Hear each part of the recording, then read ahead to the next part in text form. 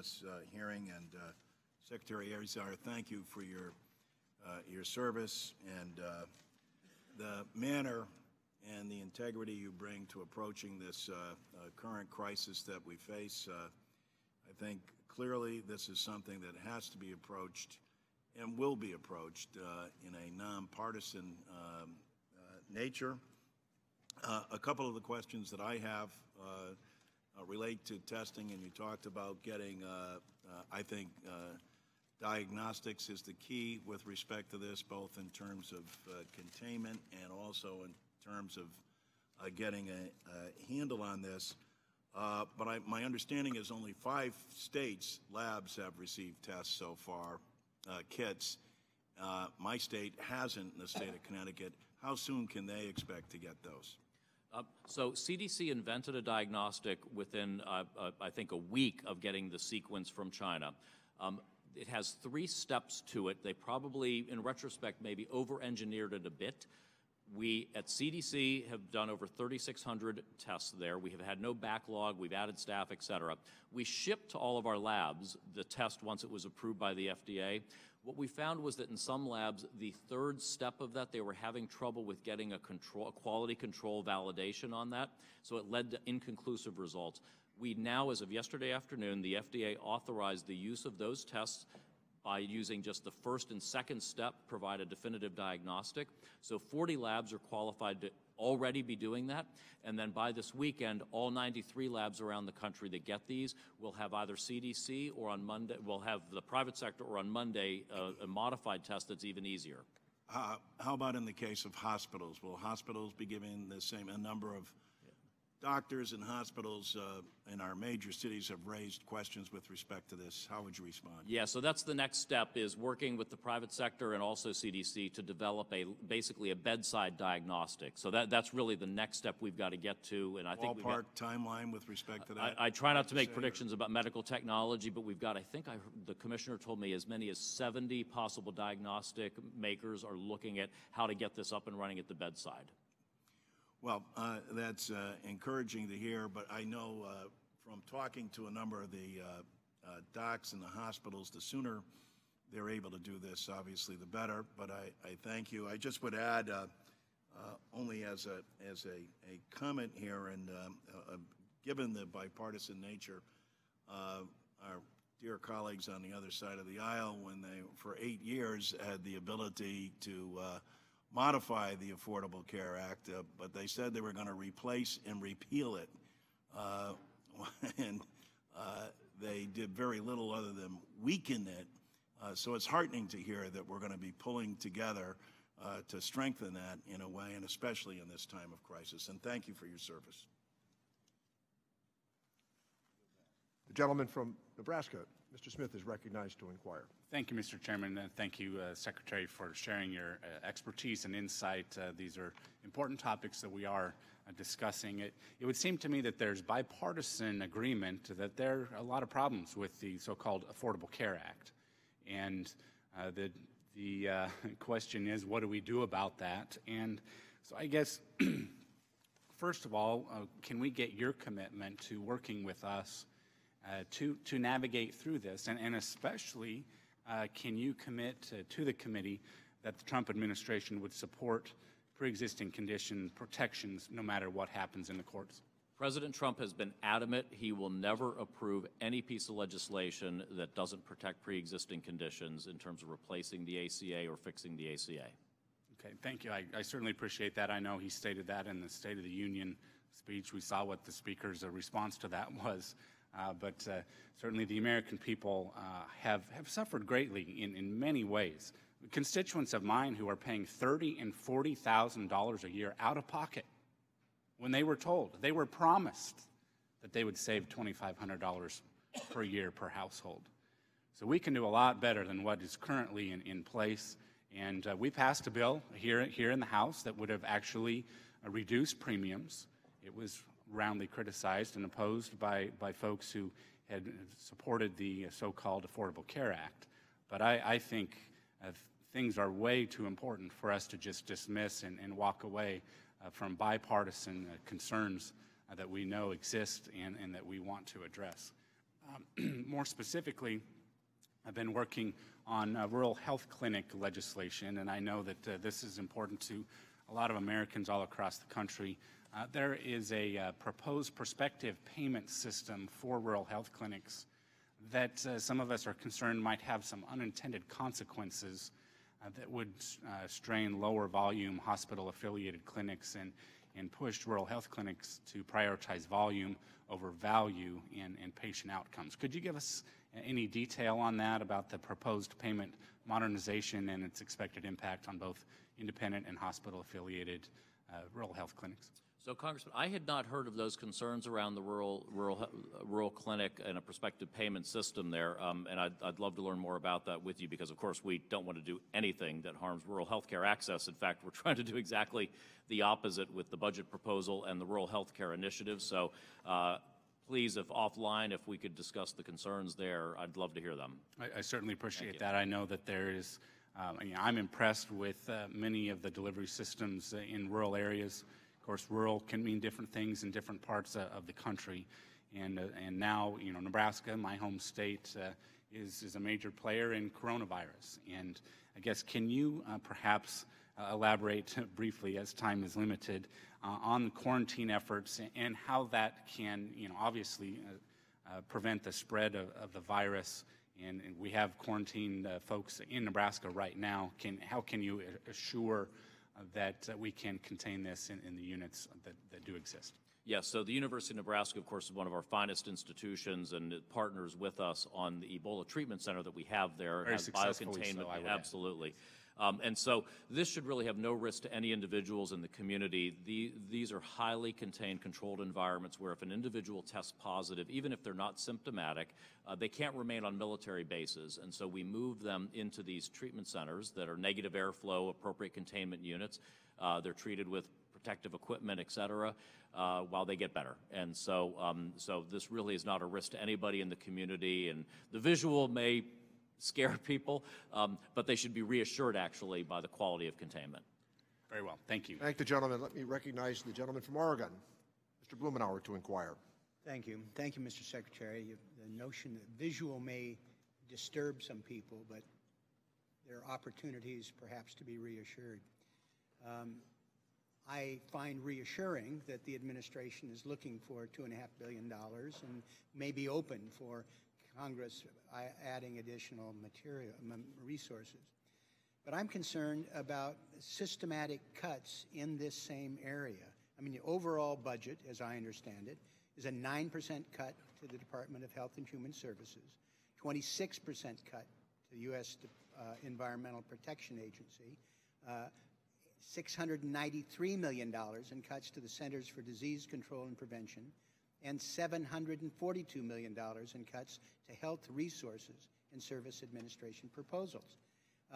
You started in 2018 focusing on eliminating funding for the Obama-era programs for disease security programs.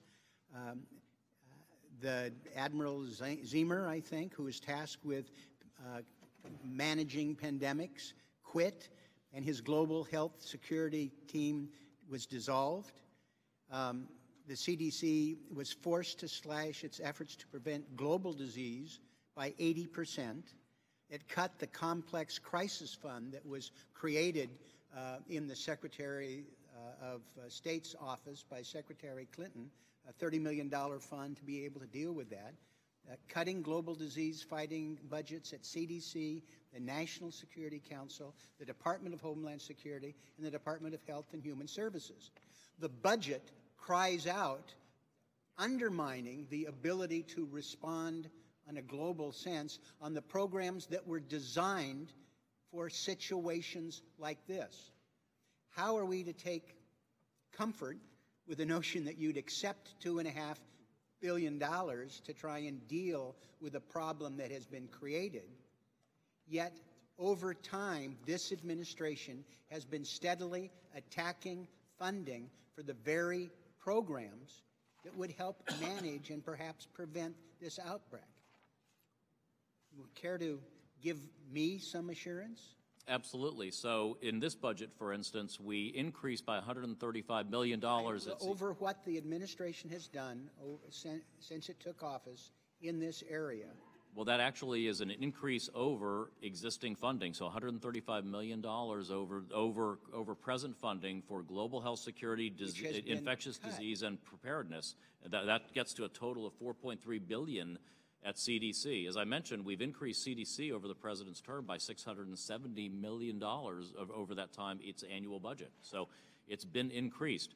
Our budgets are an opening bid in interactions with you all because we know how the dance is going to work on budgets. But where we get to has been consistent level increases in these priority programs. Reclaiming my time, I really would like to have some assurance in terms of the specific programs that were developed to deal with situations like a pandemic.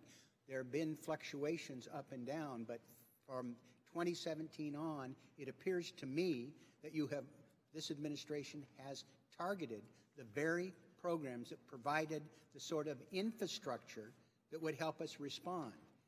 And looking at the modest adjustments in what you call an opening bid belies what this administration has done since it's been in charge. And I would appreciate having an opportunity to flesh out, comparing apples to oranges, what's happened over the 3 years that we've watched this stewardship.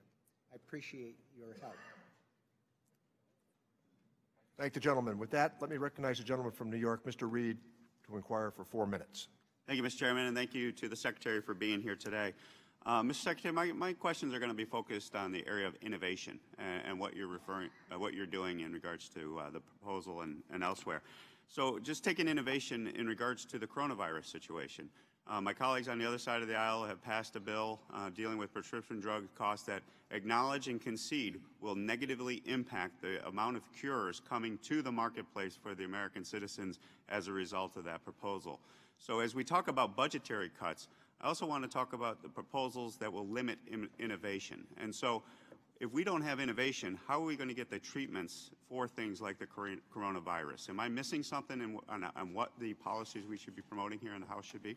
You're absolutely right. We need the private sector to do this. We can do basic research, but to drive development across the finish line, whether vaccines or therapeutics or diagnostics, it's going to take partnership or even independent action by companies, and those companies are going to have to be able to have a reward on their endeavors.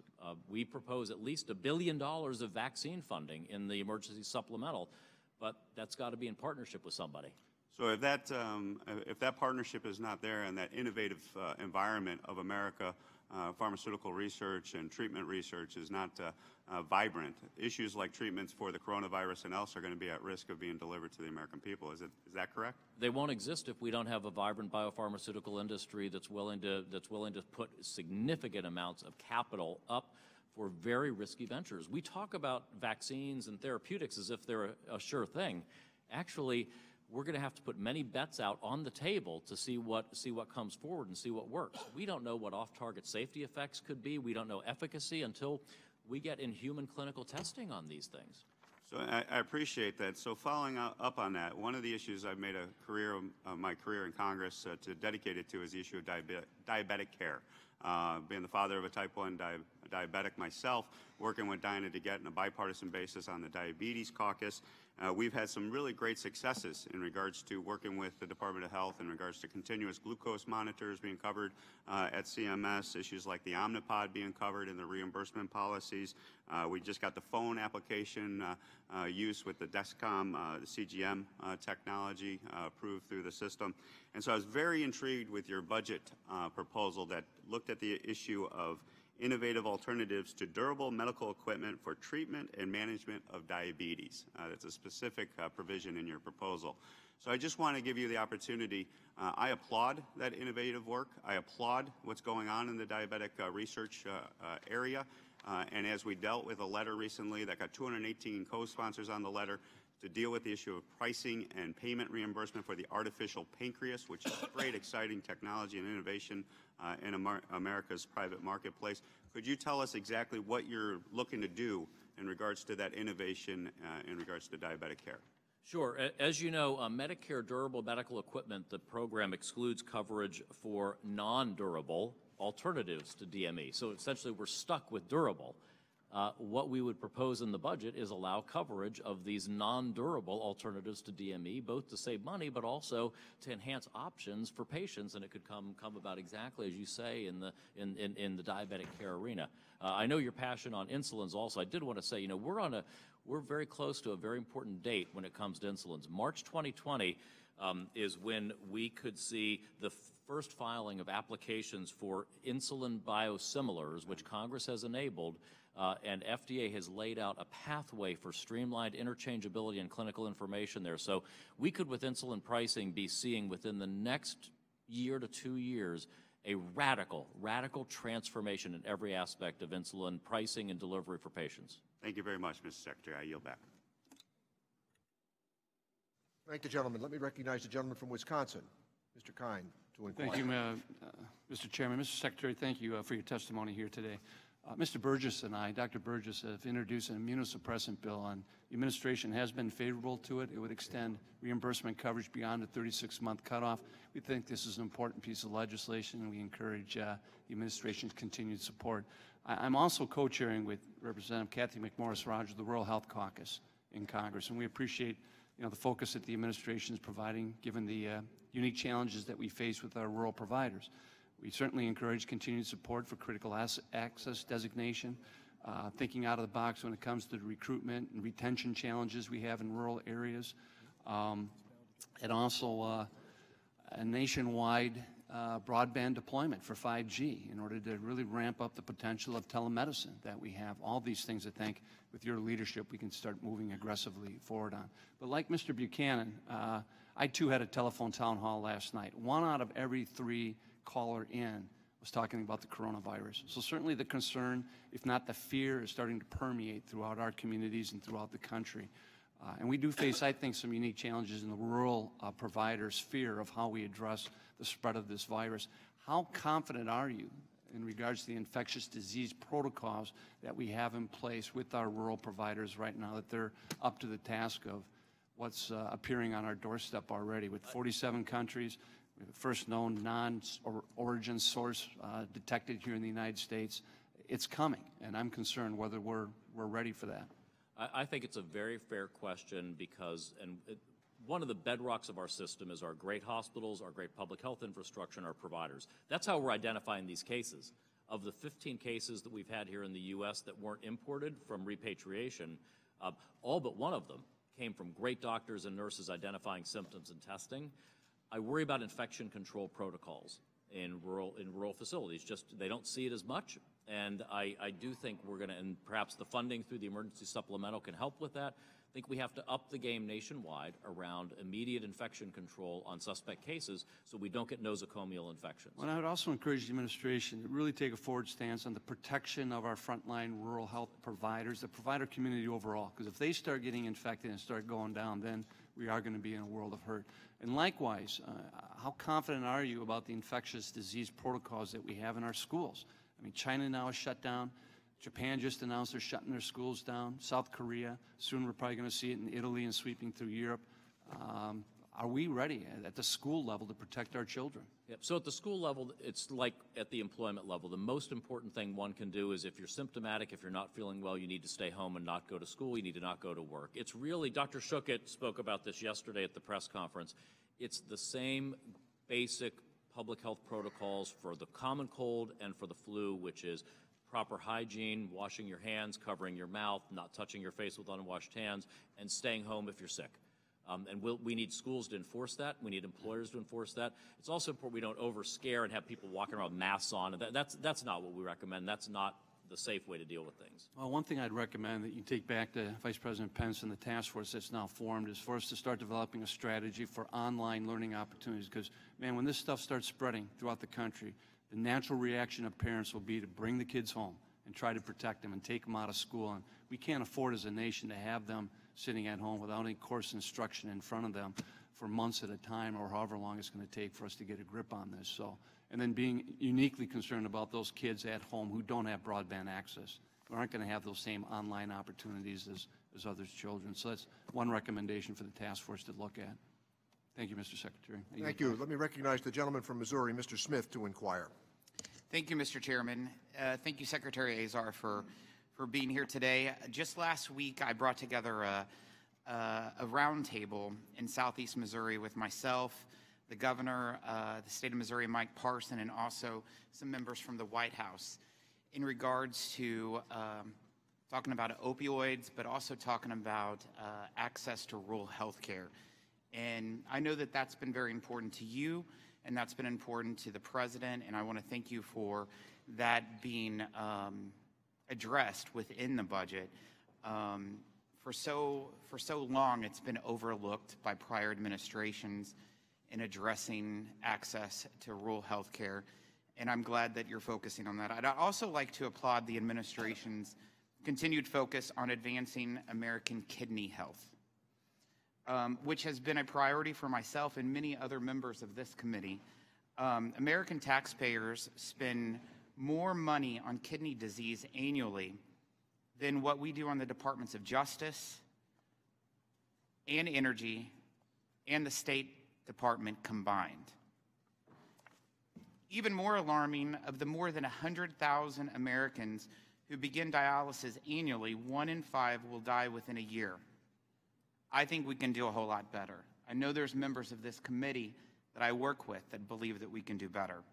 Your department's work to ensure fewer patients develop kidney failure, to increase rates of home dialysis, and to increase the number of kidneys available for transplants have not gone unnoticed. The potential benefits for the more than 700,000 Americans who have end-stage renal disease are immense.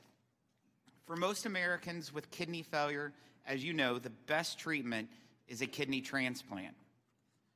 Unfortunately, the Medicare program will only cover the cost of immunosuppressive drugs for 3 years post-transplant. These drugs are vital, much like what Representative Kine had said earlier, in preventing a patient's body from rejecting their new kidney.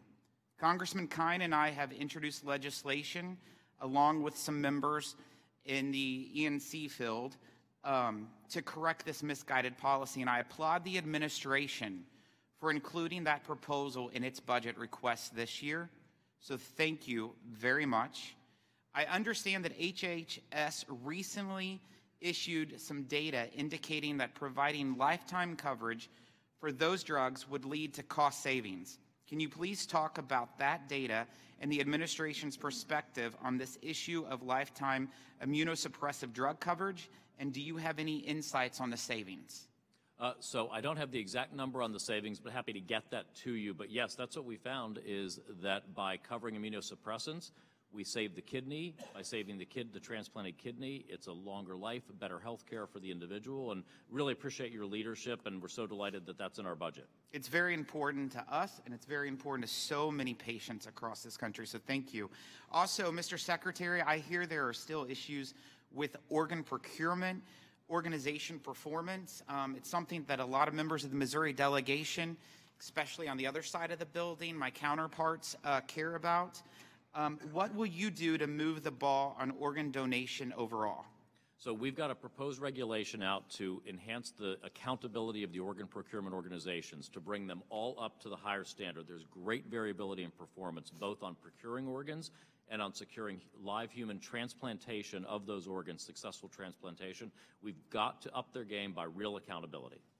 I see my time's expired. Thank you for being here, Secretary. Thank the gentleman. Let me recognize the gentleman from New Jersey, Mr. Pasquale, to inquire. Good morning, Mr. Chairman, Mr. Ranking Member. Mr. Azar, were you told beforehand that the President was going to name Mr. Pence, Vice President Pence, to lead the charge against the coronavirus? Did you know that? Of course I did, yes. You were told? Yes, I was consulted and told, yes. Okay, Discussed it, involved in it, consulted, discussed it, worked on it, and I'll be honest with you, my reaction when I heard the idea that the Vice President would be willing to help add his force of office to this effort, I said, quote, that's genius. Mr. Azar, the administration has proposed a $1.6 trillion cut to health care programs. It would destroy the safety net programs that millions of Americans, my constituents, rely on absolutely. A 9% cut for the entire health and human services cannot and does not lower drug prices. It doesn't protect pre-existing conditions. And it defends Social Security and Medicare. It doesn't do those things. I'm not sure who you're trying to fool in presenting this budget or what you're trying to sell. The FDA's budget request expresses unequivocal support for the adding the device identifiers to insurance claims. Adding identifiers to claims would provide better data to track the safety and quality of implants over time, which in turn would improve the outcomes and reduce costs. However, CMS seems to disagree with the widespread agreement from across the health industry and the HHS Inspector General. Yes or no? Will you finalize adding device identifiers to claims as the President's budget request claims? I wasn't familiar with disagreement at CMS, so I want to get back to you on a look at that. I had not known of disagreement on the device identifier payment issue. It's a critical issue, Mr. Secretary. It goes back several years. No, I agree on the importance. It will help us respond because this industry has gotten away with literally murder. And if you know the court cases that were involved, you'll see how imperative this is. I'm worried this administration is not prepared for the global outbreak. Many of us are. We're not going to sit back and simply say it's in somebody's hands. We all have a responsibility here. Especially when we hear the news of the first person-to-person transmission on U.S. soil. The President is tweeting about the stock market. Senior officials are lying about containing it. And I don't see a plan to manage the risk. So we sent a letter last week highlighting the concerns about the risk to the medical supply chain due to global dependence on Chinese manufacturing. Do you plan to ask Congress for additional appropriations, as public health experts have suggested? And what do you think about that supply chain? Does it have serious problems as far as you perceive? So we do have a real issue in terms of the supply chain being bound up so much in China. There is one bit of good news from our survey that FDA did. There are 20 products that are either whole or with a single source active ingredient sourced out of China. So 20 of them, there's no alternative in that sense. We're aggressively monitoring, working with the industry. We're not aware of any potential shortages yet. But with device and pharmaceuticals, we're very much on the lookout for that and working to find alternative sites and supply chain. Thank you, Mr. Secretary. Thank you, Mr. Chairman. Thank you, Mr. Pasquale. Let me recognize the gentleman from Arizona, Mr. Schweikert, to inquire. Thank you, Mr. Chairman. And just a reminder to everyone, Medicare Trust Fund, 5 budget years, it's gone. So anything we're doing here that can extend that or ideas of not laying on top of it. So it's one thing to attack that, but also to deal with the reality where the math is right now. Mr. Secretary, how familiar are you with Democrats' H.R. 3? Fairly familiar. Okay. There's something I've been passionately trying to get our brothers and sisters, both on the Republican and Democrat side, to understand. The cost savings from that piece of legislation comes from something in the vernacular is referred to as reference pricing. So if you and I are in Great Britain, what's the formula? A quality-adjusted life year is worth $38,000. So if a pharmaceutical costs $40,000 but would give you an adjusted great year, they don't buy it. And it's that type of reimportation of that scarcity is how they save money on pharmaceuticals. We are desperate, both Republicans and Democrats, as you've already spoken about, to lower pharmaceutical prices. My fear is the unintended consequence that by doing that, that the high risk, high reward, small biologics, small molecules, even genomics that don't exist in those markets, that scarcity is going to be re-imported here. They're about to wipe out small pharma and functionally protect big pharma, because they just wiped out the capital stack for all the small pharma companies that are creating the disruptions. Am I wrong? Tell me, am I seeing it the wrong way? So I would be a bit balanced on that, in that, as of course, the President and I have been very supportive of notions of reference pricing in Part B, where we are a price fixer and price setter, and we just do it pretty stupidly at 106% of average sales price. In Part D, though, where we actually have competitive marketplace that supply and demand curves are meeting to produce market competitive pricing for the most part, except in some areas where they've been precluded from negotiating, that system really does work, and a system of reference pricing or price controls beyond that could lead to some real distortions in the system, as you said. And we also, H.R. 3's so-called negotiations, it's not clear how implementable or practical those really could be as crafted. We want to work with Congress on a system to get prices down, but it's got to be practical. Have the Democrats that care about drug pricing, have they been reaching out to your office and trying to come up with a method that actually would work without killing people because of the future curative drugs that will disappear?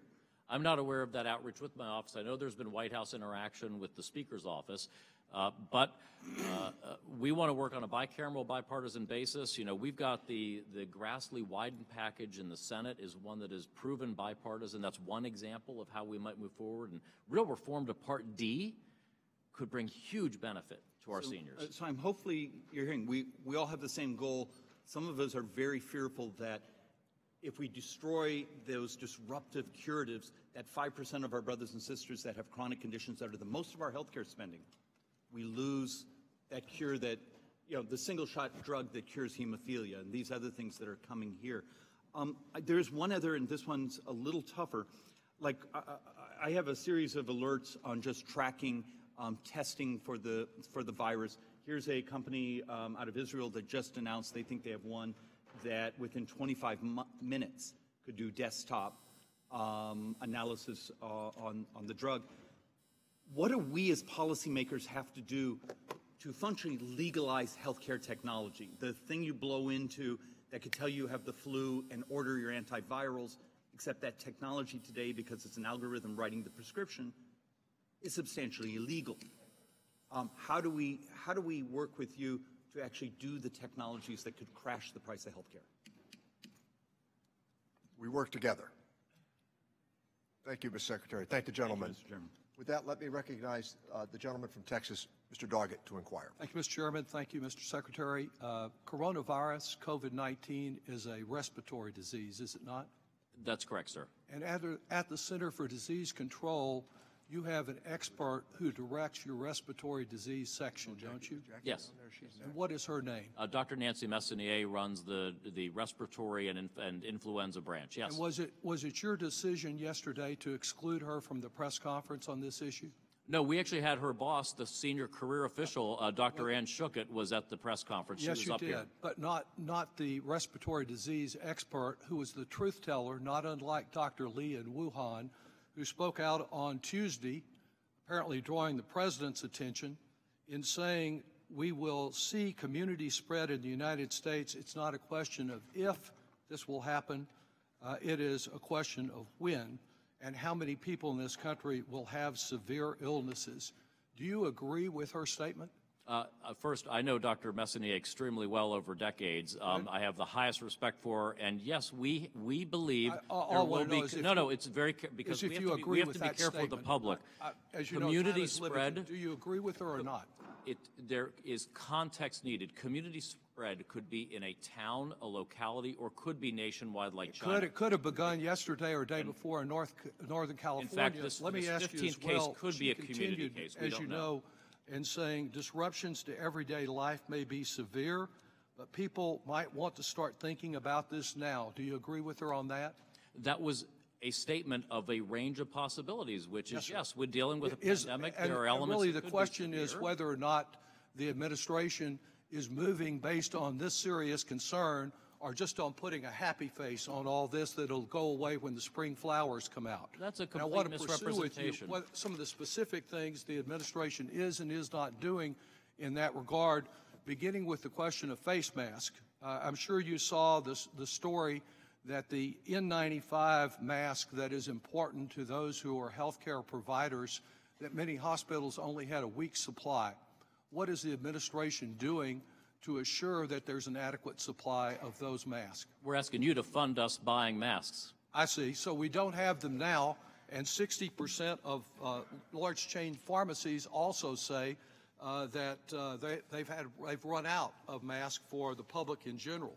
On the question of lab tests, as you know, last Friday, the Association of Public Health Laboratories said that only 3 states had the capacity to test people for the virus. And in the case of what might be the first community spread in California, it's taken 4 days to determine whether that person had coronavirus. I've had this experience in San Antonio, where for anyone to determine whether those people that came off the ocean liner in Japan, who are now at Lackland Air Force Base, we have to send the test off to Atlanta to get an answer on that. A problem about not testing people on the base, transporting them across town. Congressman Castro and I wrote you about this back on February the 13th. Despite numerous calls, requests, it's been difficult to get any answer about the specifics on that, though my staff advises that finally, in the midst of this hearing, some message came through from you about that. Our localities, even considering trying to put people in recreational vehicles to keep them separate if they have the coronavirus in full. The city of San Antonio has not received any reimbursement for these matters to date.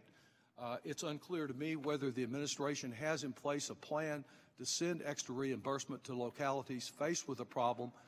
The ineptness with which the administration has approached this problem is not only serious, it can be deadly if not changed in the approach. Thank the gentleman. Let me recognize the gentlelady from Indiana, Ms. Wolarski, to inquire. Thank you, Mr. Chairman. Thank you, Secretary Azar. Good to see a Hoosier face in front of this committee. Before I ask my question, I just want to correct the record here to my good friend down there, Mr. Pasquarello. I've not seen or heard anything, I've not seen any evidence that any senior official is lying about what's happening with coronavirus. So I would like to say that, you know, I think we need to be very factual when we talk about this, and I think you have been, Secretary Azar. I think it's imperative for the American people to know that this is priority 1 at the administration. I've not seen any evidence that there's anybody lying about what's happening with coronavirus, but I just want to proceed by saying 10 years ago, Democrats rammed Obamacare through the Congress based on the slogan, if you like your plan, you can keep it. If you like your doctor, you'll be able to keep your doctor. That slogan, of course, turned out to be a lie. In fact, it was rated as PolitiFact's Lie of the Year in 2013. Fast forward to today, and a majority of House Democrats have co-sponsored H.R. 1384, the Medicare for All Act, which would virtually outlaw all private insurance plans, all the coverage, and force every American into a one-size-fits-all government plan. So in just 10 years, we went from, if you like your plan, you can keep it, to, if you like your plan, too bad, it's gone. What a difference a decade makes. Contrary to what my colleagues on the other side of the aisle might say, Americans do like their private insurance. A recent Gallup poll found that 71% of Americans rate their private coverage as excellent or good. The American people and the hardworking Hoosiers that I represent want that health insurance that they like. They don't want that health insurance taken away and replaced with a massive new government program, especially one that would require massive new taxes on workers and families. Secretary Azar, can you talk about the financial impact for Medicare for All and what kind of impact it has potentially on seniors and middle-class Americans that I serve in Indiana 2nd District? It would be absolutely devastating. We've got 180 million Americans who get their insurance through their employer or more importantly, their union. Their insurance would be taken away. collective bargaining rights that they have given up in exchange for insurance would be taken away without compensation in wages. For our 60 million seniors in Medicare, a third of them depend on private insurance, Medicare Advantage, the ever more popular private option with added often dental, vision benefits, and pharmacy benefits for them, taken away as part of this. It would be devastating for America's seniors. And let me ask you this. The rising rate of maternal mortality across the country is something I've been extremely concerned about, and I'm glad to see the Trump administration is actually tackling this head on. Your budget describes the Improving Maternal Health in America initiative aimed at improving maternal health outcomes through evidence-based programs. How do you see the maternal, infant, and early childhood home visiting program fitting into the department's maternal health initiative? So that program gives pregnant women and families, particularly those considered at risk, necessary resources and skills to raise children who are physically, socially, and emotionally healthy and ready to learn. So it's a very important part of our maternal health initiative. I appreciate your efforts. And let me just quickly bring to your attention here, the administration's proposal to strengthen TANF focuses on work and families in a direct alignment with the Republicans' Job for Success Act. Are you worried about a lack of accountability in TANF? I absolutely am worried about the lack of accountability in TANF. We've got dozens of states that are basically achieving their work participation rates without contribution to it. It has been perverted from the original meaning of TANF, which is to get people to work, get them trained. We've got to create real accountability again. I appreciate it, Mr. Chairman. I yield back. Thank the gentlelady. Let me recognize the gentleman from Illinois, Mr. Davis, to inquire. Thank you, Mr. Chairman. Mr. Secretary, thank you for being here today, and thank you for your testimony. In January of 2019, you granted South Carolina a waiver of federal anti-discrimination regulations to allow Miracle Hill Ministries to reject Jews, Catholics, persons of other faiths, non-religious persons, and LGBTQ individuals from being members to our caretakers of foster youth. Stated mission of Administration for Children and Families is to promote the well-being of vulnerable children and families, and the directive of the Children's Bureau is to act in the best interest of the children in its care. The crux of the waiver prioritizes the religious beliefs of an organization over the best interests of abused and neglected children, contrary to the stated mission of the Administration for Children and Families.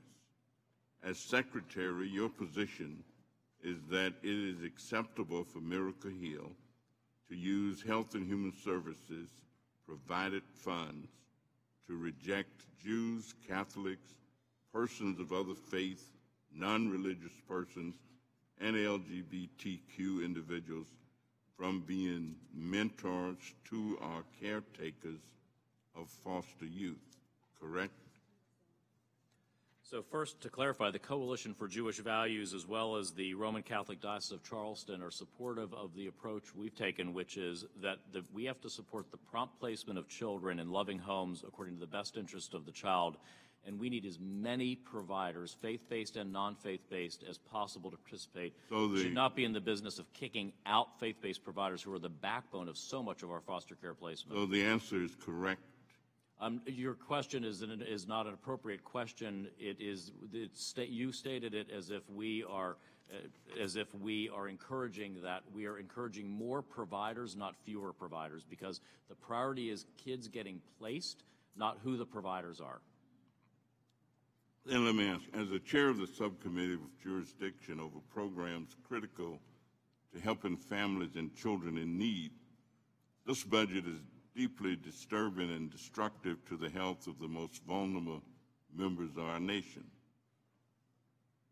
At a time when the Republicans gave windfalls to the wealthiest corporations and individuals, this budget slashes $200 billion from Medicaid and the Children's Health Program, cuts child care assistance for working families, takes nearly $2 billion from the Temporary Assistance for Needy Families Program, or TANF, eliminates the Social Service Block Grant, undermines Adult Protective Services Meals on Wheels, substance abuse programs, programs in rural areas, and mentoring. Could you assure us that these cuts are not going to negatively impact or take away services from the most vulnerable members of our society?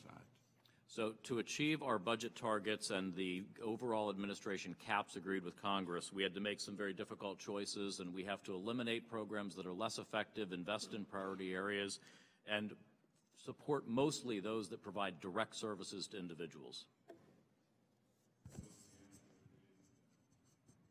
Is your microphone on, Dan? So the answer is we're cutting programs that are vital to the well-being of these vulnerable populations because we had to make some tough, hard choices.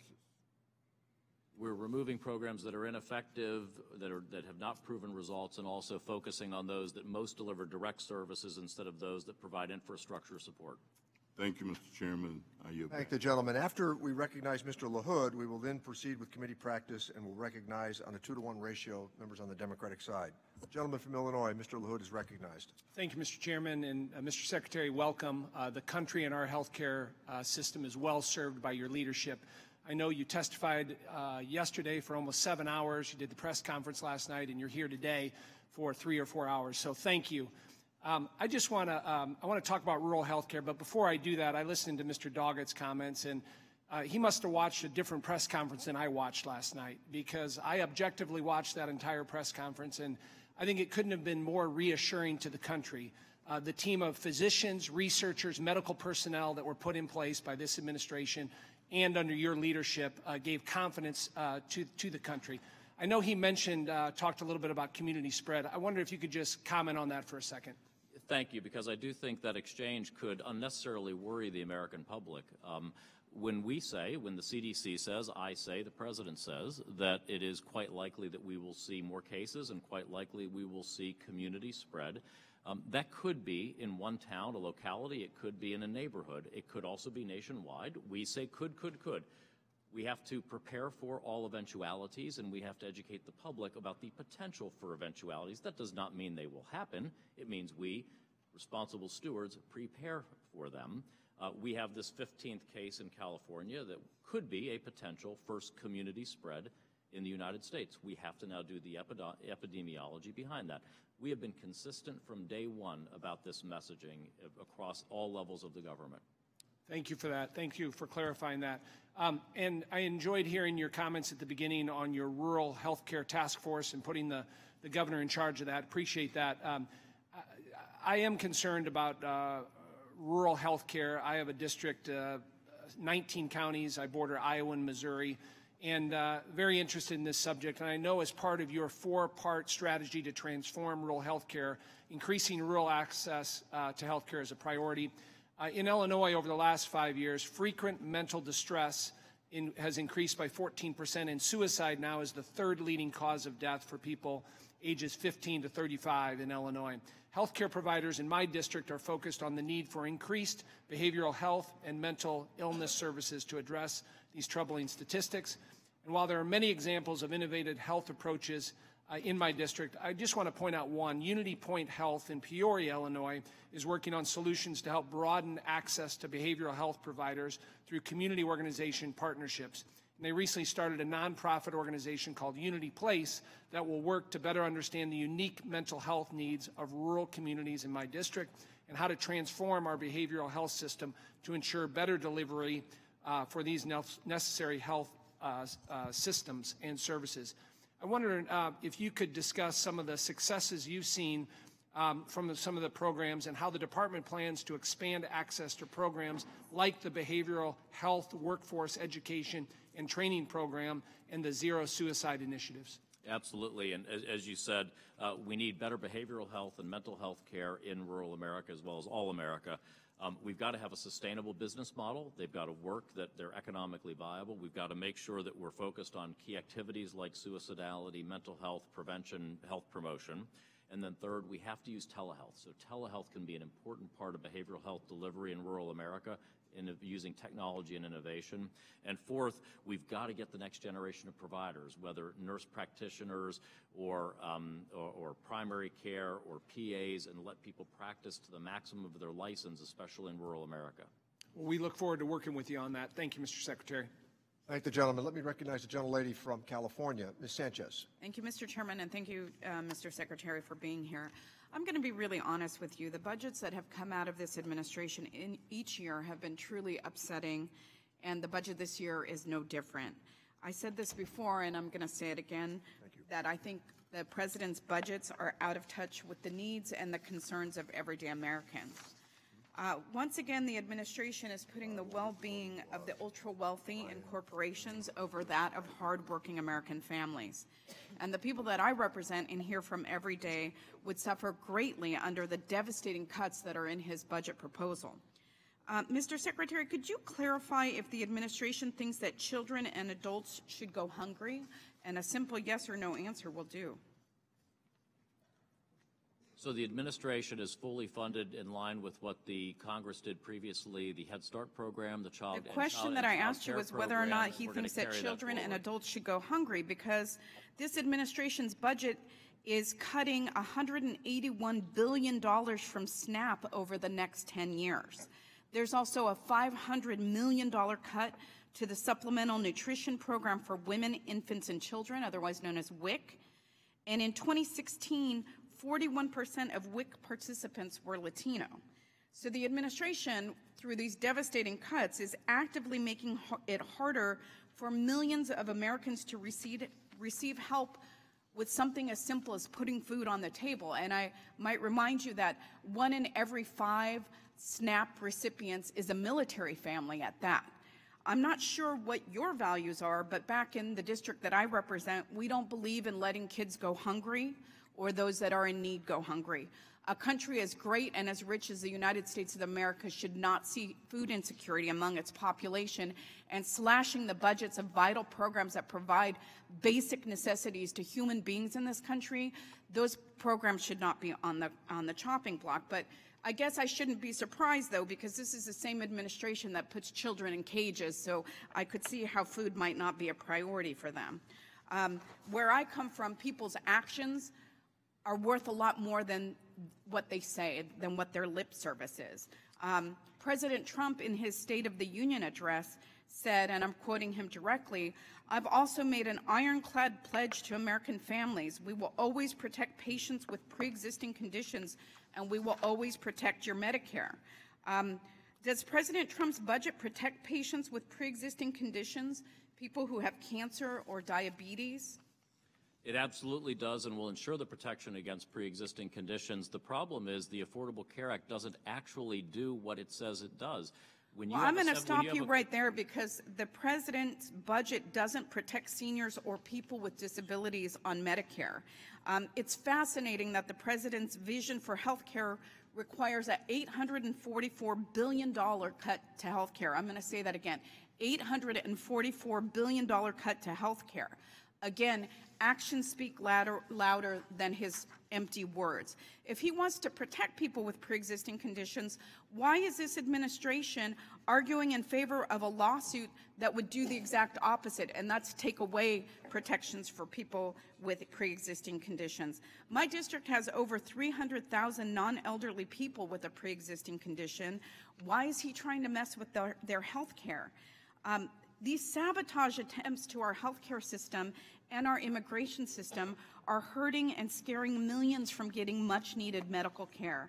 So as much as you want to stand up here and defend the president, this administration has made it more than clear on where they stand with the American public. This budget is not fair for hardworking families in my district or for families across this nation, and nothing that you can say reverses what the actions show. Thank you, Mr. Chairman. Thank the gentlelady. I yield Let back. me recognize the gentleman from New York, Mr. Higgins, to inquire. Thank you, Mr. Chairman. Mr. Secretary, on Monday, January 13th of this year, President Trump, in a tweet, said, and I quote, that I was the person who saved pre-existing conditions in your health care, end of quote. How did he do that?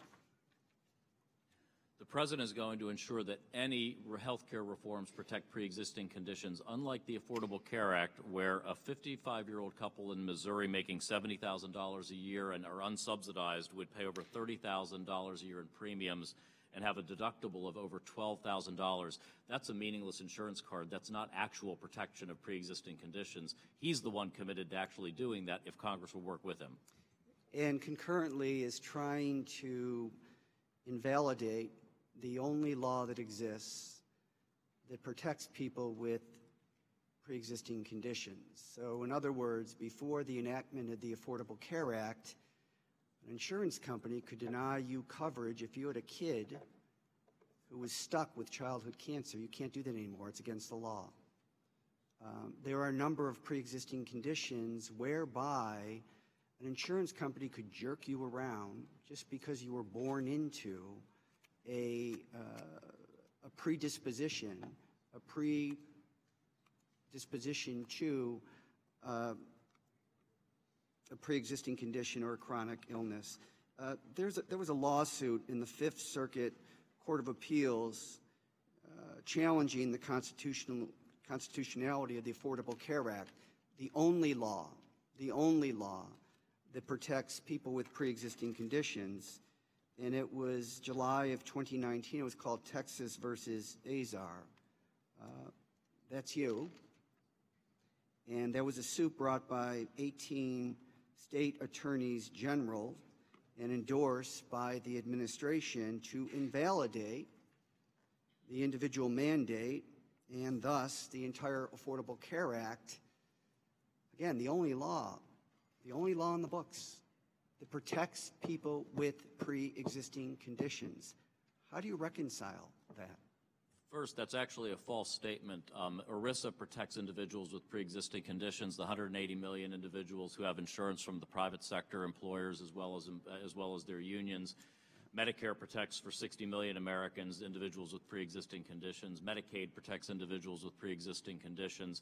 And in the Affordable Care Act litigation, this is a litigation position, not a policy position, and the President has made it clear that he will veto any piece of legislation that doesn't ensure in the individual market actual effective and real. Mr. Secretary, claiming back my time, the replacement to the Affordable Care Act that Congress tried to repeal and was defeated in the Senate had a provision as it relates to pre-existing conditions.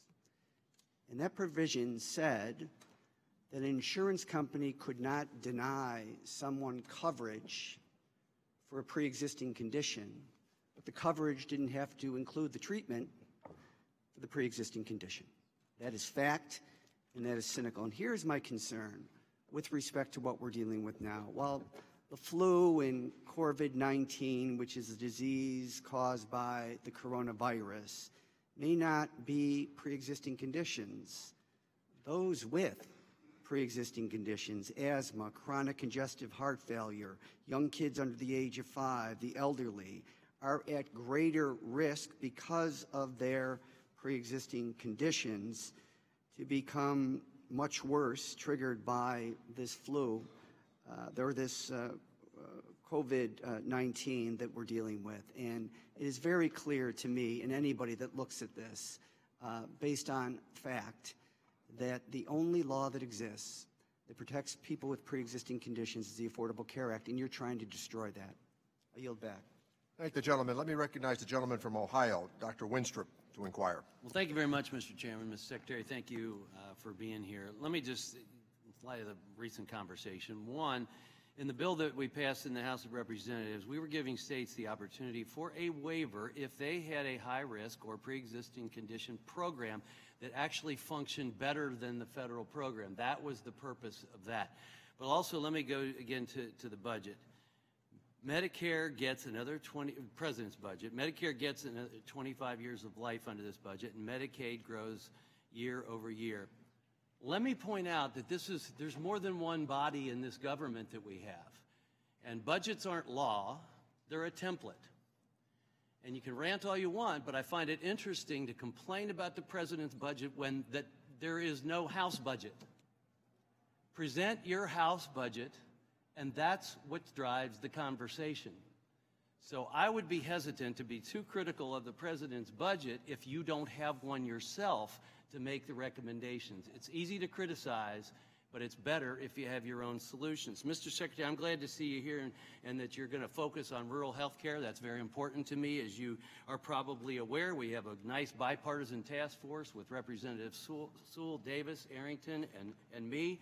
We want to address workforce shortages, reimbursement and payment schedules, to have some flexibility, especially for rural areas, digital and telehealth, and what we've come to call the social determinants of health, which I know are valuable and important to you, that we address those issues. Another focus that I have in particular, too, is on graduate medical education. We can talk about health care all we want. If we're not graduating enough physicians and we don't have residency programs for them, none of this really makes much difference, does it? So I think that that's one of the things that I would like to work with the administration on, along with these priorities for rural health, which I know are priorities of yours. And, you know, we can do better. Residency programs in rural areas, a lot of times people stay where they train. That's very common in medicine, as we both know. So how can the task force here on Ways and Means coordinate efforts with HHS to really serve our rural communities better? So we'd love to work together on improving rural health. One of the ideas you just mentioned around graduate medical education is in the budget, which would merge Medicare, Medicaid, and children's graduate medical education, take it off the books for Medicare, put it on general tax revenue, which is where it should be, and allow flexibility so we get out of the structures that were frozen in place in the 90s and allow people to have GME in rural America, have primary care, psychiatrists, to have that flexibility to meet our underserved needs right now. Yeah, I agree with you, and it's not just rural. We have urban underserved areas that would benefit from the same type of approach. My district is Southern Ohio, as you're well aware. That's ground zero for our drug problem. It's not just opioids, heroin, et cetera, meth, on and on. Can you tell me about the additional flexibility in the President's budget that would allow us to use tools at our disposal, especially locally, to fight the broader substance abuse epidemic? Absolutely. So actually, I was delighted last year when Congress added to the State Opioid Response Grant Program the ability for states to use money for methamphetamine and other stimulants, because in states, and I know I've spoken with the governor in Ohio, in some states, methamphetamine is becoming more of an issue than even opioids. In some states, it's always been. We've got 15 of the 36 states that report overdose deaths by drug type. Meth use was responsible for more deaths than synthetic opioids like fentanyl. So that flexibility is critical for our states. Well, thank you. My time is up. I look forward to working with you and your team and with my colleagues from across the aisle. Thank the gentleman. Let me recognize the gentlelady from Alabama, Ms. Sewell, to inquire. Thank you, Mr. Chairman. Mr. Secretary, in my Alabama district, we're always fortunate to get through each month without a hospital closure. I found out yesterday that we would not be so fortunate this month, as one of my rural hospitals is going under. Without finances to pay their staff, one of our hospitals is set to close next week. When it closes, almost 150 people will do without a job, and over 20,000 residents will lose their only hospital, leaving them to have to drive within an hour to get to another hospital. Sir, I have a letter that I'll present to you at the end of today asking for your emergency assistance in trying to keep this rural hospital open. You know, the stakes are high, and I know that they're high, and I know that this administration wants to focus on that, but I saw that in the budget this year that there's a proposed cut to dish payments. These disproportionate payments go for indigent care, and I'm quite concerned that in addition to having a budget that doesn't reflect, I think, an emphasis on providing the health care needed, especially for those indigent in rural America, I was glad to hear that you are setting up a rural health initiative. As Dr. Winstrup said, our chairman, Chairman Neal, set up a underserved and rural health care task force. It's a bipartisan task force of which I'm co-chair, along with Dr. Winstrup, Mr. Arrington, and Mr. Davis. So we look forward to working with you, and I think one of the things that we need to start working on is the fact that these dish payments, which are so critically important for indigent care, especially in rural America, that we save those. I saw in the President's budget that he wants to accelerate the cut of these dish payments to this May. And what would happen is that the president's budget would cause a $4 billion cut in FY 2020 and an $8 billion cut each year, 2021 to 2025. This was not good for Alabama. It's certainly not good for rural America, sir. My constituents and the healthcare providers in my district can't stand another cut, and I look forward to working with you as well as with this rural task force that we've set up to try to address that. I'd like to now turn to CMS Administrator's proposal. The CMS Administrator called for a proposal in Medicaid fiscal accountability. It is causing a lot of angst in Alabama, and 3 of our major hospitals, the CEOs, have asked for the proposal to be withdrawn. Healthcare in Alabama would be decimated by this proposal. It's the CMS Administrator's proposal is called the Medicaid Fiscal Accountability. And Mr. Chairman, I'd like to submit for the record the CEOs of 3 of our major hospitals in Alabama. That's Children's Hospital of Alabama, UAB, as well as Ascension or St. Vincent's Hospital. So ordered. A CMS post suggested that the comment letters, like the letters I am going to submit, were alarmist estimates about the rule's impact on beneficiary access as being overblown. I assure you, Mr. Secretary, that the fact that the CMS Administrator is now, this rule would change the way, the imbalance that we currently have between state and federal funding, and it does so without having an analysis. I'd like for your assurance that we would work with CMS to try to get either this rule withdrawn or actually have an adequate analysis of how this state and federal funding imbalance would occur and how it would impact beneficiaries in Alabama. Do you have any thoughts about this proposed rule? Will you work with us to try to make sure it's either on that proposed regulation? I've obviously been hearing a great deal from states and hospitals, and we want to work with them on this. Yes, thank you, sir, and thank you, Mr. Chairman. Thank the gentlelady. The Secretary and I talked about that a couple of days ago as well. Thank you. With that, let me recognize the gentlelady from Washington State, Ms. Delbeni, to inquire. Thank you, Mr. Chairman, and thank you, Mr. Secretary, for being with us today.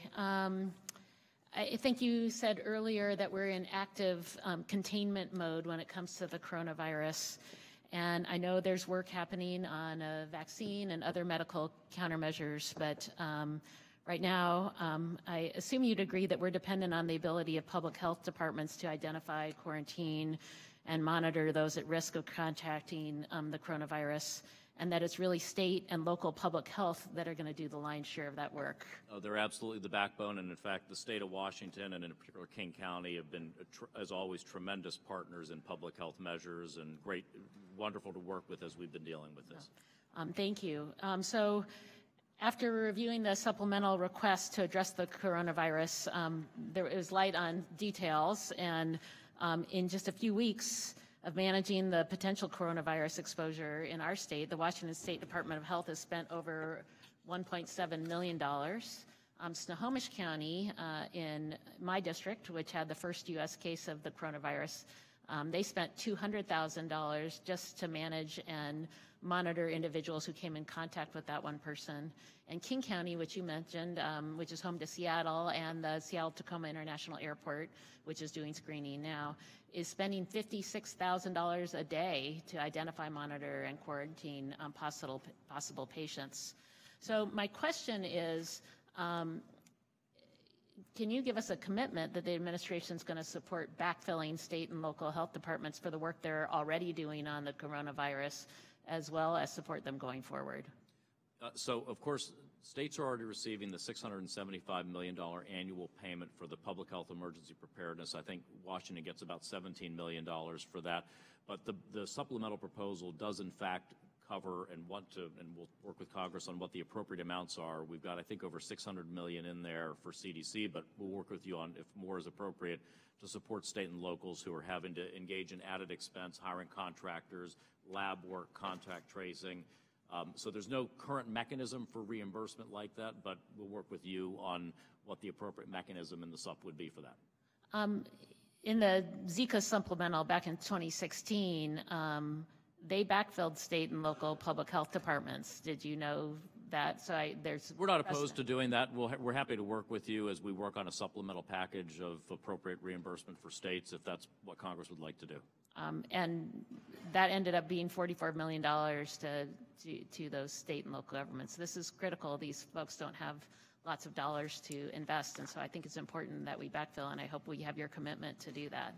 The state and locals are the backbone of our public health response, which is the core to everything we have to do here.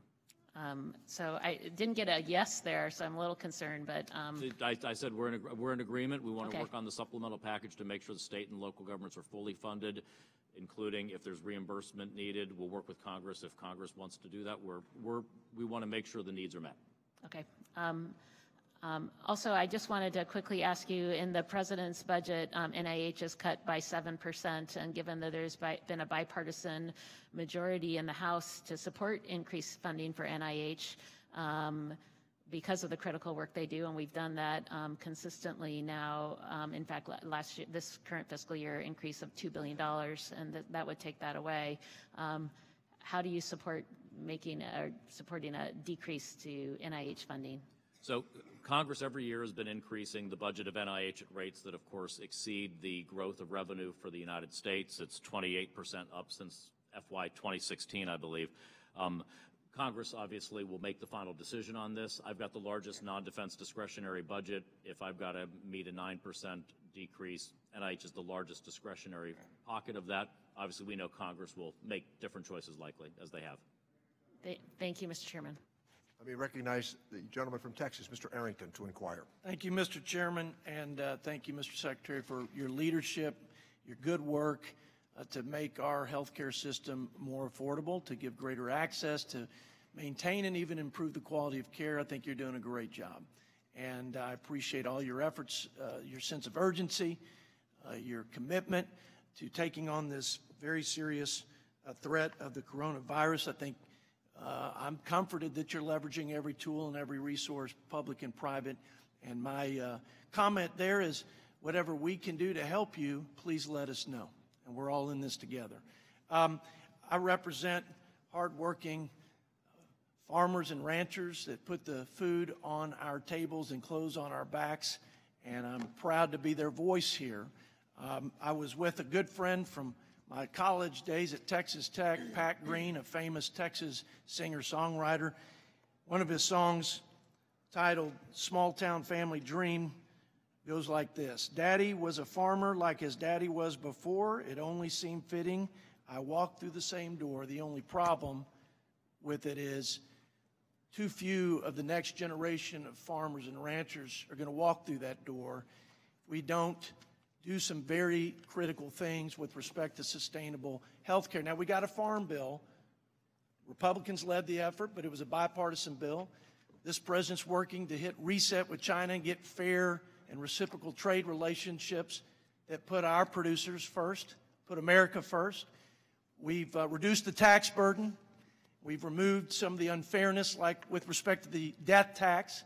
People literally sell their family farms that are handed to them because they can't afford to pay the taxes.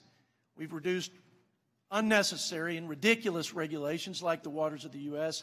I could go on, and I just appreciate all the good efforts. But we have to give these young families that are going to be our ag producers and provide the country with a safe, affordable supply of food, give us ag independence, like energy independence, strengthen our nation's security. That will only happen if they have access to basic care. And you and I both know, and we've had great discussions, and I appreciate your leadership in this area, but half of the 2,000 roughly rural community hospitals are operating at a net loss. And that's up 40% over the last 3 years. So we're in a crisis mode. We've lost over 100 hospitals over the last several years. A few of those are in my district. And I want to thank the chairman and the ranking member for allowing me to be part of this leadership team, this task force, Ms. Sewell, Mr. Winstrup, Mr. Davis. We've met. We're of one accord, and we are ready to tackle this. And I believe our chairman and my colleagues on the Democrat side are going to solve this, and we're not going to let this get bogged down in the petty politics of this place. We're going to do something to give these guys some breathing room out there. And we talked about telemedicine, telehealth. I ran a telehealth company where we were piping in specialty care to rural hospitals in Childress, Texas. It was saving lives. And I appreciate your efforts around that. I was reading about the virtual payment, virtual care, the payment code that you're changing to encourage and leverage technology, revised the Medicare wage index so that we have greater fairness in low-wage communities. I just want to say thank you, and I can't wait to get to a place where we have that solution and we get it across both sides of the aisle, both chambers, and to the President so that we can give rural America a fighting chance to continue to bless this nation. Thank you. Thank the gentleman. Let me recognize the gentlelady from California, Ms. Chu, to inquire. Yes. Secretary Azar, I would like to discuss how rumors and misinformation about the ongoing outbreak of coronavirus is impacting Asian Americans throughout the country. As a representative of a district with one of the highest Chinese American populations in the country in Los Angeles, I believe it's our responsibility as public officials to stem misinformation and reassure our constituents, not stoke fear and resentment. This is critical because we've already seen examples of xenophobia directed at Asian Americans in this country. A woman on the subway in New York City was attacked by someone calling her vile names because she wore a face mask. In Indiana, 2 Hmong guests checking in a hotel were told that Asians were not welcome. And in California, a 16-year-old high school student, a boy, was sent to the emergency room after being attacked at school by bullies who accused him of having the coronavirus simply because of his ethnicity. Even just looking Asian has been enough to incite attackers to hurl insults and accuse the individuals of being disease carriers. So yesterday, I sent a Dear Colleague letter to my colleagues in the House and Senate, urging them to refrain from repeating unfounded conspiracy theories and instead to commit to only sharing verifiable information from reliable sources like the CDC and local public health agencies. Secretary Azar, as recently as Tuesday, you referred to COVID-19 as the China coronavirus, which a reporter pointed out could further fuel these racist incidents. Secretary Azar, I've been listening to you carefully all morning, and I commend you because you have been using only the term coronavirus and not China coronavirus. I thank you for that. Will you commit today to no longer referring to the virus by region, but by the term coronavirus or its designated official name, COVID-19? And yes or no, is it sufficient? Yes, I took that feedback to heart from that reporter, absolutely. It was Thank a shorthand just for easy understanding. It was not intended, but you're absolutely right. We must ensure nobody's discriminated against based on ethnicity. Ethnicity is not what causes the novel coronavirus. In fact, will you affirm that racial stereotyping is not an effective way to prevent the spread of COVID-19? That is absolutely correct. Thank you so much for that. Secretary Azar, another yes or no question. On January 24th, your Office of Civil Rights issued a notice of violation to my state of California, erroneously claiming that California is in violation of the Weldon Amendment because we ensure that all health care coverage offers the full range of reproductive health care, including abortion. What's worse, in this notice, OCR threatens to rescind hundreds of billions in federal funding for California, but does not specify where this funding will come from. Secretary Azar, will this funding HHS is threatening to take from California come out of our CDC emergency preparedness funds to help combat the spread of coronavirus? Again, yes or no? The state of California has refused to bring itself into compliance, and I've referred that to our lawyers to look at what appropriate penalties would be that we would act upon, but they should be proportionate and related to the nature of the program involved. Then I want to ask Secretary Azar again, yes or no. Were you aware that there was a 2016 determination by the Office of Civil Rights that determined that California was in compliance with the Weldon Amendment and that nothing has changed since then in California's approach? Yes or no? I believe there was different leadership coming to that conclusion. We believe it's a black and white straight answer of straight violation of the law, black and white violation of the law to force nuns to buy abortion coverage when the statute, the Weldon Amendment this Congress passed, says you may not force an insurer or a plan sponsor to pay for abortion coverage for any reason. I yield back. Let me recognize the gentlelady from Wisconsin, Ms. Moore, to inquire. Well, thank you so much, Mr. Chairman. And it's really 4 minutes certainly is not enough to cover all of the budgetary questions, so I'll try to get through this as fast as possible. Thank you for appearing, Mr. Secretary. The budget proposes to cut over the budget window $21 billion for Medicaid transportation. And I guess a lot of arguments could be made for dynamic scoring. Don't you think that missed appointments for cancer treatments, dialysis, people who have high blood pressure would increase the morbidity rate and thus really increase the cost of health care?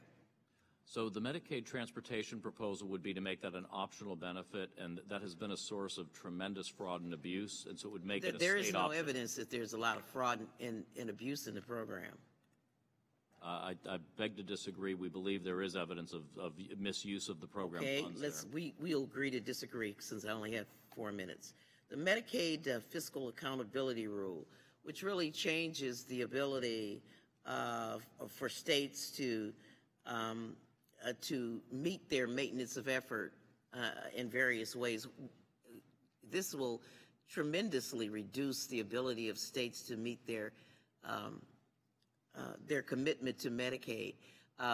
To what extent does the budget account for that and continue to provide Medicaid service to the needy populations? So I don't know if the reform to the state intergovernmental transfers in the MFAR proposed regulation is actually built into the administrative budget there, but I've told the chairman that I am hearing very clearly through this process the feedback of states and hospitals. We're going to take that feedback to heart as we look at Thank you for taking the feedback, because it's really necessary. Let me talk a little bit about the TANF proposals. There's a slight increase in child care. Thank you for that. But you also cut the social services block grant. You zero out the health opportunities, health worker opportunity program, which might enable some welfare recipients to get meaningful employment. How do you, this is a program that was stuck at 1994 levels. So how do you justify a cut in welfare when we continue to see people, the growing need, and especially for child care? Actually, in terms of TANF, given the booming economy, the historic low unemployment rates, we should see and are seeing a decline in roles of well, what we're kicking people off, sir. Well, my question specifically is you're reducing opportunities for people to, in fact, get economic opportunities by zeroing out the health worker training program somewhere where, you know, welfare recipients might logically go. Also, child care, by cutting out the social services block grant funds, reducing TANF funding, you're increasing the burden of, by definition, these are women with children, to be able to receive child care. Even with that small uptick of child care funding, it will tremendously reduce the ability for states to provide child care. What's the reasoning behind this, sir? So this has been a major investment area for us. We actually propose a $1.3 billion increase in child care, including a $1 billion mandatory investment in innovation. But never has the child care pot been big enough. They've always combined it with TANF funds, with supplementary funds, with social services block grant funds, and you're cutting those other things. Do you understand my point? I understand your point, but the social services block grant is one that doesn't have discernible outcomes, goes for basically it feeds elderly people. It has discernible outcomes in our communities, and I know you're glad my time is up. Thank the gentlelady. Let me recognize the gentleman from Georgia, Dr. Ferguson, to inquire. Thank you, Mr. Chairman. Mr. Secretary, thank you for being here. First off, I want to thank you for your service to America in this position. It is an enormous branch of the federal government, and I know it is an extreme challenge to manage all the moving parts, so thank you so much for your efforts there. I'd like to start with a couple of questions on antimicrobial resistance. I think this is a good time to talk about, given what we've seen, public health crisis, the potential health crisis that we have with dealing with the coronavirus. As you know, the antimicrobial resistance letter that I and several of my Doc Caucus colleagues sent earlier this week, and you're aware, I hope that you're aware that that came from us, that this issue is critically important. And now, given the fact that we have more emerging threats to public health, it's going to be an important issue in the future. As you're aware, the letter focused on the marketplace challenges that are hindering the development of new antibiotics, and I want to get your thoughts along those lines. I also want you to comment on the challenges with the creation of new antibiotics to fight the superbugs. You know, how are we going to meet that demand? Can we do that domestically? I think we've seen some exposure here that so much of our pharmaceutical pipeline now comes from China, and we've seen what happens there. Can you speak a little bit to that very quickly? I've got another question, but if you could speak to that, I would appreciate it. Absolutely. So scientifically and technically, we can and are making advances. So BARDA, which is funding development of antibiotics, we have 16 novel antibiotic projects. We've got 38 projects in CARB-X for a total of 54 in our current portfolio. We've dragged 3 new antibiotics across the finish line with FDA approval. The bigger challenge is not scientific, it's market-based. And effectively, it looks like we're facing a market failure problem, because we're asking companies and us to develop an antibiotic, but then to use it sparingly, which is not necessarily a sustainable business model. So I've asked my team, want to work with you all, how do we think about this maybe in the countermeasures approach of government backing, et cetera, for a market failure situation? So with that in mind, would you be willing to continue to work with Congress to develop solutions to this problem? Absolutely. It's vital that we do so. Okay. Mr. Chairman, if I could enter in the letter that we... So ordered. And also there's a recent op-ed that was in the Washington Times that highlights it. If I could enter that as well. Finally, Mr. Secretary, you know, in talking about eliminating ineffective programs, I believe the administration's budget does not propose reauthorizing the health professional opportunity grants, and correctly asserts that the program is duplicative of 47 other training programs that the federal government operates. In addition, it's been shown to be completely ineffective at improving work outcomes. In a recent long-term evaluation analyzed impacts on participants using a 3-year randomized trial, and the evaluation confirmed that the program had no impact on employment or earnings and did not decrease the individual's public assistance use. Last year, every one of my colleagues on the other side of the aisle voted to expand this program by over 500%. It's baffling to me that we continue to fund ineffective programs that waste government taxpayer dollars. And really, if folks really cared about helping families in poverty, they would spend more time making sure the federal dollars go to those programs that actually work. Most importantly, the best way out of poverty is a job, and being prepared for those jobs, and we need to have the most effective training there. So with that, I will yield back, but thank you. Thank the gentleman. Let me recognize the gentleman from Michigan, Mr. Kildee, to inquire. Thank you, Mr. Chairman, and thank you, Mr. Secretary, for being here. In the interest of time, if I could just be blunt, I assume you have some awareness of the Flint, Michigan water crisis. Are you generally aware of the situation there? Thank you. I want to address that. I was pleasantly surprised to see that the CDC's fiscal year 21 budget highlights the really good work done by Dr. Mona Hanna-Attisha and her team at the Flint Lead Registry in response to the water crisis. And if I could just read directly from the CDC's budget document, quote, CDC worked with local health departments to connect more than 90% of the children with elevated lead levels to follow-up services. Medicaid expansion increased access to screening, healthcare, education, and social services for affected children in the Flint community. CDC support has enabled Michigan State University to implement an innovative, one-of-a-kind lead exposure registry, creating the model for the nation's first lead-free city, unquote. So this budget document also correctly states that lead exposure harms a child's health. We all know there's no safe level of lead. It can affect growth and development, hearing, speech, IQ, academic achievement, and behavior. And we are really seeing this in terms of behavior. So even though my hometown of Flint has made progress since the water crisis, lead poisoning is still a problem for Flint's children and families, and we'll be grappling with this for a long time. Congress authorized the Flint Lead Registry in a bipartisan effort through my legislation, which was signed into law in late 2016. And I'm now working with my colleagues on both sides of the aisle to reauthorize this program. We do these things in 5-year bites, and we need to get it reauthorized. So my first question is a simple one, and that is whether the Trump administration, who obviously views this work as important and successful, will commit to work with us to reauthorize the Flint Lead Registry. We'll be happy to work with you on that. I can't, of course, do a statement of administration position, but it's a critical public health priority that we'll work with you on, absolutely.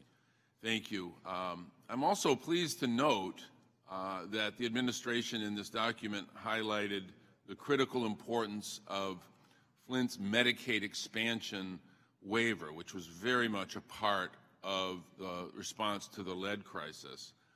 The expansion also expires next year, and my office has been working with the state of Michigan and with officials in the city of Flint to get the expansion extended. It was planned to be extended at the time that it was initiated, but as we know, these waivers have a lifespan to them. So, Secretary Azar, I think more importantly, because this does fall clearly within your jurisdiction and authority, can I get a commitment from you to work with Michigan officials, my office, and with people representing the city of Flint to extend this, expand the waiver and extend it so that children can continue to receive the critical services that the highly successful lead registry makes them eligible for? So I don't have the details on that waiver, but we'll be happy to work with you and the state I'll check with the CMS administrator and see if there are any issues and be happy to work with you on that. Thank you. I will note that this is important. This is the most important priority for me in terms of the work of your department at this moment. And I want to make sure that we can continue to do this work. And I am concerned that in an era where it appears that there's a desire on the part of the administration to reduce expenditures in Medicaid, that these very important programs will be difficult to continue. And I just hope that we can reconcile those two. Thank the gentleman. Let me recognize the gentleman from Pennsylvania, Mr. Boyle, to inquire. Thank you. First, I would like to highlight serious concerns about a recently proposed change to Medicaid, your Medicaid fiscal accountability rule. I'm leading a bipartisan letter with my Ways and Means colleague from the other side of the dais, Representative Kelly, that dives into the impact this proposed rule would have on health care for some of the most vulnerable Pennsylvanians, mostly children, seniors, and low-income individuals. Seeing as the administration admitted to not knowing what the impact of this rule will be, we are asking, again on a bipartisan basis, to work with all, we're asking for you and this administration to work with all the stakeholders to ensure that this proposal does not place an insurmountable burden on our hospitals, networks, and providers. Now, in the interest of the brief amount of time I have, I'll let our letter speak to the specifics, but I just wanted for today to bring this letter to your attention, and I look forward to your response. Second, I did want to ask you about the coronavirus happening literally at the same time as draconian cuts are being proposed by your administration's budget. Specifically, I'm referencing the budget proposal to cut the Centers for Disease Control by 16%. Is it appropriate to stand by a 16% cut to CDC at the same time we are facing a unique worldwide health crisis? So the changes at CDC are actually to chronic disease and prevention programs. The increases, we actually have a $135 million proposed increase on infectious disease, global health security, and preparedness. So we already had in there increases, and then of course through the emergency supplemental, undoubtedly there will be significant funding going to CDC. Well, and what we're also seeing, though, is a certain, to use a phrase, robbing Peter to pay Paul in terms of directing some of this increased funding that you're shifting. But In the interest of time, let me just delve into another point of our response to coronavirus. At a time like this, making sure that the people can trust what government officials are saying is really paramount, and we've seen that in previous crises. So I was concerned just yesterday. The president called a press conference, and he referred to only 15 cases of coronavirus when the CDC has confirmed that it's 60. The president said that Americans are not at risk to contract the disease, but literally the same day the CDC confirmed that an American living in Northern California contracted the disease without traveling outside the U.S. or apparently coming in contact with another patient known to have the infection. So I ask you, who should Americans trust, the president or the CDC? Your statements misrepresent what the president said. He said there are 15, as I did in my opening statement, there are 15 cases from individuals in the United States who traveled to Wuhan or their spouses. There are 45 additional cases from individuals we repatriated from Wuhan or from the Diamond Princess, and that's exactly what the president said. That's our data. That's the CDC's data. And let me just reclaim my time. Thank you. And since I only have under a minute, I do just want to reiterate something that I went into at length a couple weeks ago when the OMB director was in front of the Budget Committee and focused at length on the scale of the proposed cuts to Medicare and Medicaid. So I just want to briefly read into the record what, not me, but what the American Hospital Association has said about this proposed $500 billion cut from Medicare and $900 billion for Medicaid. The AHA has said, quote, "This budget would result in hundreds of billions of dollars in cuts that sacrifice the health of the seniors, the uninsured, and low-income individuals. We in Congress cannot allow these cuts from this administration to move forward." I yield back.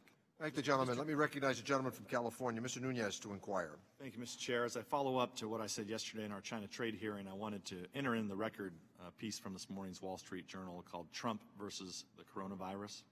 Of note, the author writes, and I quote, "A Medicare for All system in the U.S. with minimal private hospitals or physicians would collapse beneath a real virus crisis.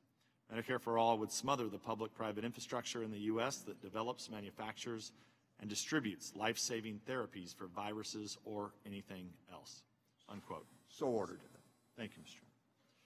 There are several legislative proposals to address the high cost of prescription drugs. Some of them have no chance to be enacted into law, like Speaker Pelosi's H.R. 3, which the President has already said he would veto.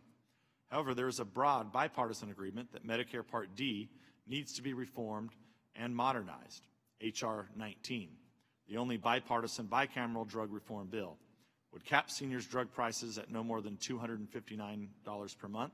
That's real relief we can accomplish right now. Mr. Secretary, the administration's budget includes a Part D out-of-pocket cap and further policies to improve that benefit.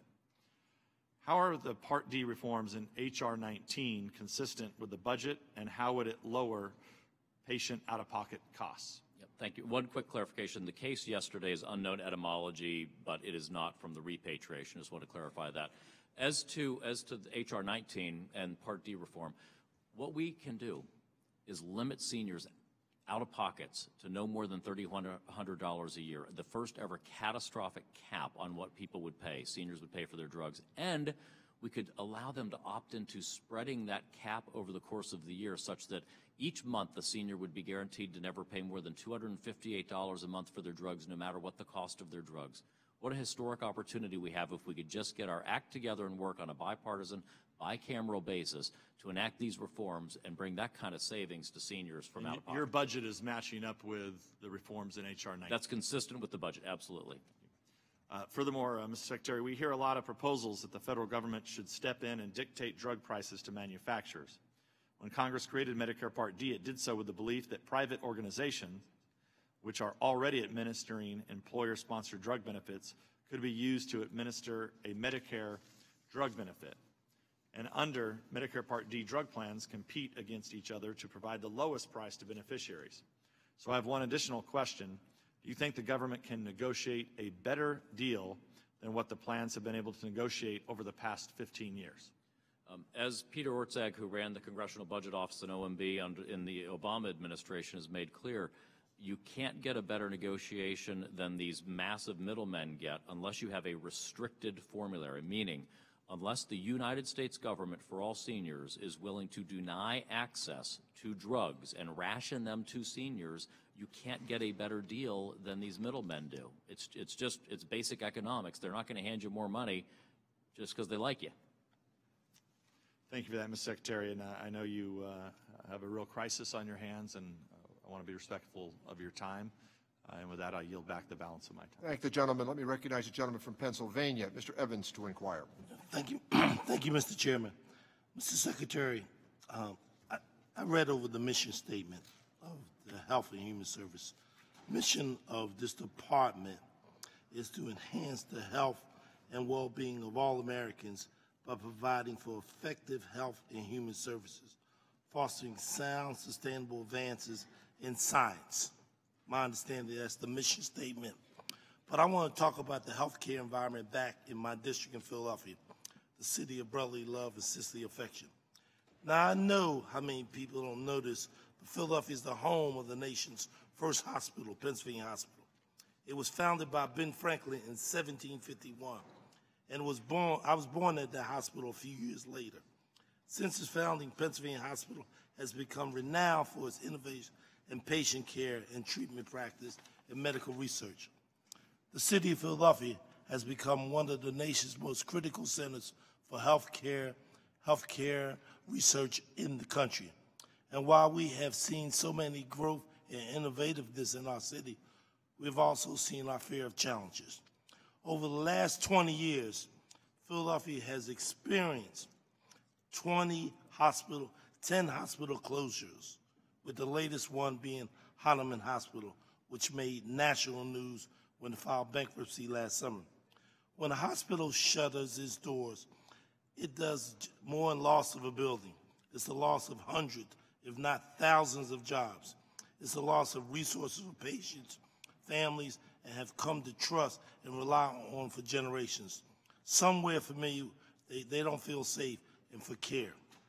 If that loss of education security for medical research, it is either the increased burden on neighboring hospitals or the scrambling for patients to find new doctors who they have to travel far distance.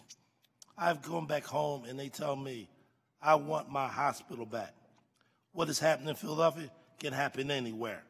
Hahnemann is the canary in the coal mine. The loss of this hospital and all the disruptions that came with it should serve both as a warning and testimony to attention we must pay to this subject. Hospital closures are a lot of underlying issues, and not you. So I say to you, Mr. Secretary, that this is something that requires effort by the Congress and the executive branch of us working together. There is no simple answer. But the reason I read your mission statement is the budget inconsistent with your mission statement. Now, I know you don't have full responsibility of the budget because there's a budget office, but you make recommendations. So taking your mission statement and taking what I read in the case of Philadelphia, but you can read anything throughout, in your own judgment, and maybe you will say it or maybe you will not say it, but your mission statement and actually what you have heard, please tell me that there's some inconsistency here with this statement. We never have unlimited funds.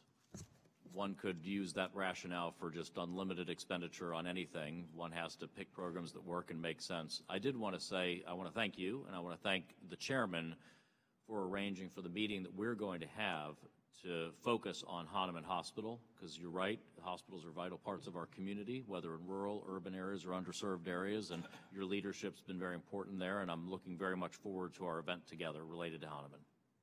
I'd like to thank you and your staff, along with the chairman who came to the city of Philadelphia, for having this discussion, because it's not unique to where it all started in America. I keep reminding that to the chairman. He tells me about Ben Franklin from there. But the fact of the matter is, we're still there. Thank you. I yield back, Mr. Chairman. Ben Franklin of Massachusetts. Let me recognize the gentleman from Illinois, Mr. Schneider, to inquire. Thank you, Mr. Chair, and thank you, Secretary Azar, for coming before our committee today. As you know, my home state of Illinois had the second confirmed case of coronavirus. As well, Chicago O'Hare, directly adjacent to my district, is one of the select screening airports passengers for China. That means that we have primary, secondary, and tertiary quarantine sites in and around my district. These facts have sparked a fair degree of concern and worry among my constituents, as it has across the country. I am a strong believer in the axiom, prepare for the worst, hope for the best. I wish I could, with confidence, simply ease my constituents' fears by saying our administration is fully prepared and has the situation under control. But right now, I feel like saying so would be, generously speaking, a stretch of the truth. The Trump administration's response has been at best lethargic, at worst incomprehensibly short-sighted. The budget you are presenting to our committee today only stands to further weaken the agencies like the CDC that are critical to the response to the coronavirus outbreak. On top of that, the President and your department are requesting a mere $2.5 billion in emergency funding. You said it was a chess game. To put in context how insufficient this funding is, our Illinois state government projects a 15% decrease in GDP in the worst-case scenario of a widespread outbreak. That totals to $131 billion per year, or $10.5 billion per month. The state would need 1,000 state responders at the cost of $70 million every 30 days. Illinois alone will need 500,000 units of personal protective equipment, gowns, gloves, masks, face shields, per month, totaling $35 million there. And the cost of the current standard 14 days of quarantine, including housing, food, medical support, and law enforcement, is estimated at $10,000 per individual. That's just for one person. These numbers are staggering, and that is only one state representing a mere fraction of the national need. You just said a few minutes ago that we need to prepare for all outcomes. Secretary Azar, do you think the President and your agency's budget request is sufficient to be prepared for just the most likely, let alone the worst-case scenario? And if not, do you expect states, communities, and local hospitals will need to, in fact, be able to foot the rest of the bill? So we do believe it is the appropriate response for the remaining months of 2020, but the President has made it very clear that we will work with Congress on a bipartisan, bicameral basis to secure additional money such that Congress sees fit. I did want to mention it is not part of our doctrine for pandemic that we would be using mandatory institutional quarantine like we've dealt with in Chicago there. That's unique circumstances of federal quarantine from these passengers coming in from out of the country in this active containment period. So it would not be part of the expectation for Americans that you would see this. It would be home isolation is really much more what we would do. The case in California, is that person in quarantine? Because we are still in an active containment strategy, which is to put people into mandatory quarantine. At some point, if we were in a mitigation mode, people will stay at home, just like with severe flu. Okay, so, and just for the sake of time, my constituents in general would feel more confident if we were preparing to protect us against the worst case, if we're asking for all the funding and never had to use it. But you're not, which is, I believe, unnecessarily putting our communities and our nation at risk when lives are at stake. And we also have to, and this may be a question you need to answer separately, deal with the logistical issues like supply chain management with stockpiling we need to be dealing with today, not tomorrow. Can you provide us with concrete examples of how the agency is preparing for shortages in supplies like gowns, masks, et cetera, and what you've done so far, what you plan to do in the future to make sure we have things placed where we need them, when they need them, as they need them? So we're already using on the transfer and reprogramming money to initiate contracts for gowns and as well as N95 masks, and with the emergency supplemental funding that we hopefully will get, we will acquire massively more amounts of that, but we've started the seed contracts so we can build on those quickly. My time is up. I yield back. Thank the gentleman. The gentleman from Kansas, Mr. Estes is recognized. Thank you, Mr. Chairman, and I want to start with thanking Secretary Azar for being here. I know it's been a long morning already for you to work through this. I know under your leadership, HHS has been refocused to address some of the major issues that impact many Americans, including in my district and across Kansas. We've got to remain committed to protecting access to quality rural health care, addressing the need for more transparency in our medical billing system, and ensuring that we're helping families in need. And I want to thank you for some of your policies that you put in the budget that would allow flexibility to combat substance abuse of any sign that it takes. I know in our state, methamphetamine is still an issue, as well as opioids. And so wanted to ensure that the state opioid response grant program addresses all aspects of how to treat those devastating addictions. Since last year, I've been working closely with district attorneys and healthcare providers in the state, looking at how do we increase support against those addiction programs. So I appreciate the support from the federal level, and important that we make sure that we continue to make sure those federal resources get out to the states. I do appreciate the administration's collaboration with Congress and want to continue to help improve our health care, make sure that we keep prescription drug prices lower, make sure we surprise medical billing. I also look forward to continuing all of this vital work with you. I'm particularly proud to hear about your announcement earlier today about former governor from Kansas, Jeff Collier, to head up the HHS rural health initiatives. Our former governor and a medical doctor, Kansas, know that Dr. Collier is dedicated to rural America and to patient well-being. I can personally attest to his qualifications and know that he's very fit for this initiative. Can you help talk through a little bit about how you want to make sure that there's a major focus on rural health care in America with this initiative? Absolutely. So we really have 4 parts to our rural health care strategy, which involves, first, we've got to get an economically sustainable model. Just as I was talking with Congressman Evans about, it's about we can't paper over facilities if the economic model doesn't work. We've got to make them work. So part of that was changing the wage index to redirect monies to rural hospitals. But then how do we make them actually sustainable? One of the budget proposals that I'm really excited about is to stop rural hospital closures is the critical access hospital plan that would let you switch to be an emergency room and outpatient and not have to be inpatient, as well as get you supplemental payments to enhance that work. So that for hospitals would be a great part of it. So that's a part of it. Happy to go into more detail, but I don't want to use up all your time. Okay, great, thank you, because there are some different initiatives and different hospitals that maybe have a different footprint in terms of how they were built, and changes in the community over time have had a major change. I do want to follow up with one other comment while I still have some time, is that we know you've been working a lot. We've talked a lot this morning about the COVID-19, and it's critical that those rural areas also have access to protections against that. And want to make sure that the funding gets out to that rural areas as well.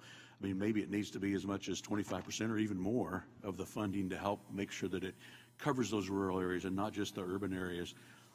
Particularly, I mean, using the telemedicine, being able to prepare for staff shortages, being able to address overflows from some of the urban areas that are critically hit in terms of when the crisis does hit. So I don't know if you've had some time to look through as you're working through this, what are you looking at in terms of helping make sure the rural hospitals and providers can help be part of this plan? As we work together on an emergency sup on money that would go to states, I think it's important that we make sure that gets out there because the states make so many decisions. So that'll be criteria we work on with you all.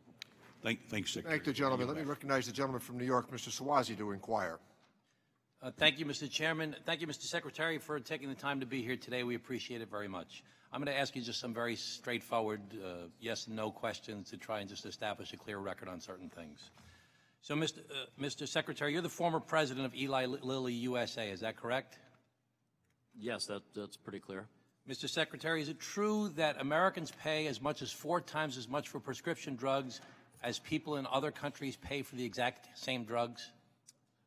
The numbers that we have in Medicare Part B would demonstrate about 1.8 to 2 times what European but in some and instances, OECD it could be much. In some instances, much higher. It could depend on the drug, but absolutely, and that's why the president has made getting drug prices down such a critical priority. Thank you, sir. Are you aware that in January of 2016, candidate Trump said that Medicare could save hundreds of billions of dollars by negotiating drug prices with big pharma companies? Yes, I am aware. Are you aware that the president in January of 2017 said of Big Pharma, quote, "These guys are getting away with murder"? Yes, I am aware he said that. Are you aware that in December, the House of Representatives passed H.R. 3, the Bipartisan Drug Cost Now Act, which would empower you as the secretary to negotiate lower drug prices on behalf of the American people? I heard of that, yes. Are you aware that the CBO, the Congressional Budget Office, estimates that just the negotiation aspect of H.R. 3 would save the federal government almost $500 billion over the next decade? It would also lead to dramatic reduction in new therapies for Alzheimer's, cancer, and I understand that's your position, but do you know that the CBO says it'll save $500 billion? Yes, I do. Okay. Has the Trump administration endorsed H.R. 3? No, because we don't believe it can pass both chambers of Congress, Okay, I understand. and we also don't believe it's You haven't endorsed implementable. it. Has the President endorsed any bill that allows the federal government to negotiate drug prices? We have been supportive of the Grassley-Wyden package, which would have inflation So have you penalties. endorsed that bill? We are supportive of it, as we're supportive of other options also that would be bipartisan and bicameral. Thank you, Mr. Secretary. Are you aware that when President Trump was running for president, he tweeted, quote, "I was the first and only potential GOP candidate to state that there will be no cuts to Social Security, Medicare, and Medicaid"? Yeah, I'm aware he said that. Are you aware that recently, as this month, he said, quote, he tweeted, "We will not be touching your Social Security or Medicare in the fiscal 2021 budget"? I don't remember that quote. He did do that, just so you know. Mr. Chairman, I ask that we have unanimous consent to insert into the record a statement from the American Hospitals Association saying the following, quote, "This budget would result in hundreds of billions of dollars of cuts that sacrifice the health of seniors, the uninsured, and low-income individuals." So ordered. Thank you, sir. Mr. Secretary, is it true that the budget proposal by the administration proposes to reduce Medicaid spending by $844 billion over the next 10 years through the allowance or the President's health reform vision? We reduced the rate of growth from 5.4% per year to a 3.1% per year, with growth in every single year of the budget period for the Medicaid program, even with those changes.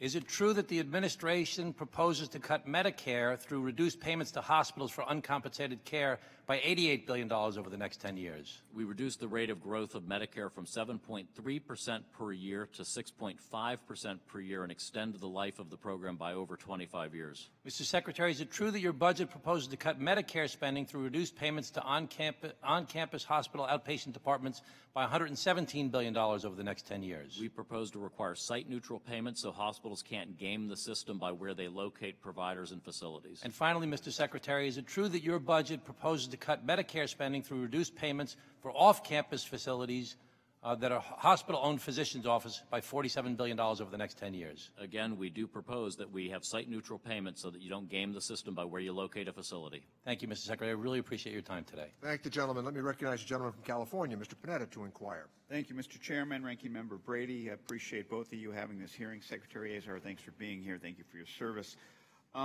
Last night's press conference, the President referenced a vaccine being rapidly developed. A hearing earlier this week, an administration official testified that one would be ready within 1.5 months. You then today said 3 months. Where are we at on that? What is the timeline for a vaccine being available to address COVID-19, please? I'm sorry, but you completely misrepresent what I said. Within 3 months and I apologize. I did not mean to do that. That's what I heard. So no, Dr. Fauci said within 3 months of the invention of the vaccine, it would enter phase 1 clinical trials within 3 months. So that's what I referred to. For the acting Secretary of Homeland Security, he's not a doctor. He was asked a question and said several months. We were very clear last night, Dr. Fauci, 12 to 18 months, likely time frame, and even that would be record speed for vaccine development. Understood. In your role as Secretary, will you commit to us that any vaccine that is developed will be provided at no cost, or at a very low cost, at least, to the American public? I've directed my teams that if we do any joint venture with a private enterprise, that we're co-funding the research and development of the program, that we would ensure that there's affordable access to the fruits of that, whether vaccine or therapeutics. Okay. And God forbid, if a vaccine cannot be developed in a short period of time, what's your public health strategy? So our public health strategy is always based first and foremost on our state and local public health departments, the blocking and tackling of public health, which is identify cases, diagnose, treat, isolate, and contact trace. And that's where the emergency supplemental is so important, to make sure we have adequate funding out there to those frontline workers and frontline public health people. Got it. Moving on, obviously we're getting a lot of calls, as you can tell. Our constituents are nervous and fearful, not just because of this virus, but I admit because of the way the administration is handling it. And as you know, one of the largest outbreaks of another virus, HIV, occurred in Indiana. It was a result of critical testing sites, Title X clinics, being closed due to cuts in state funding.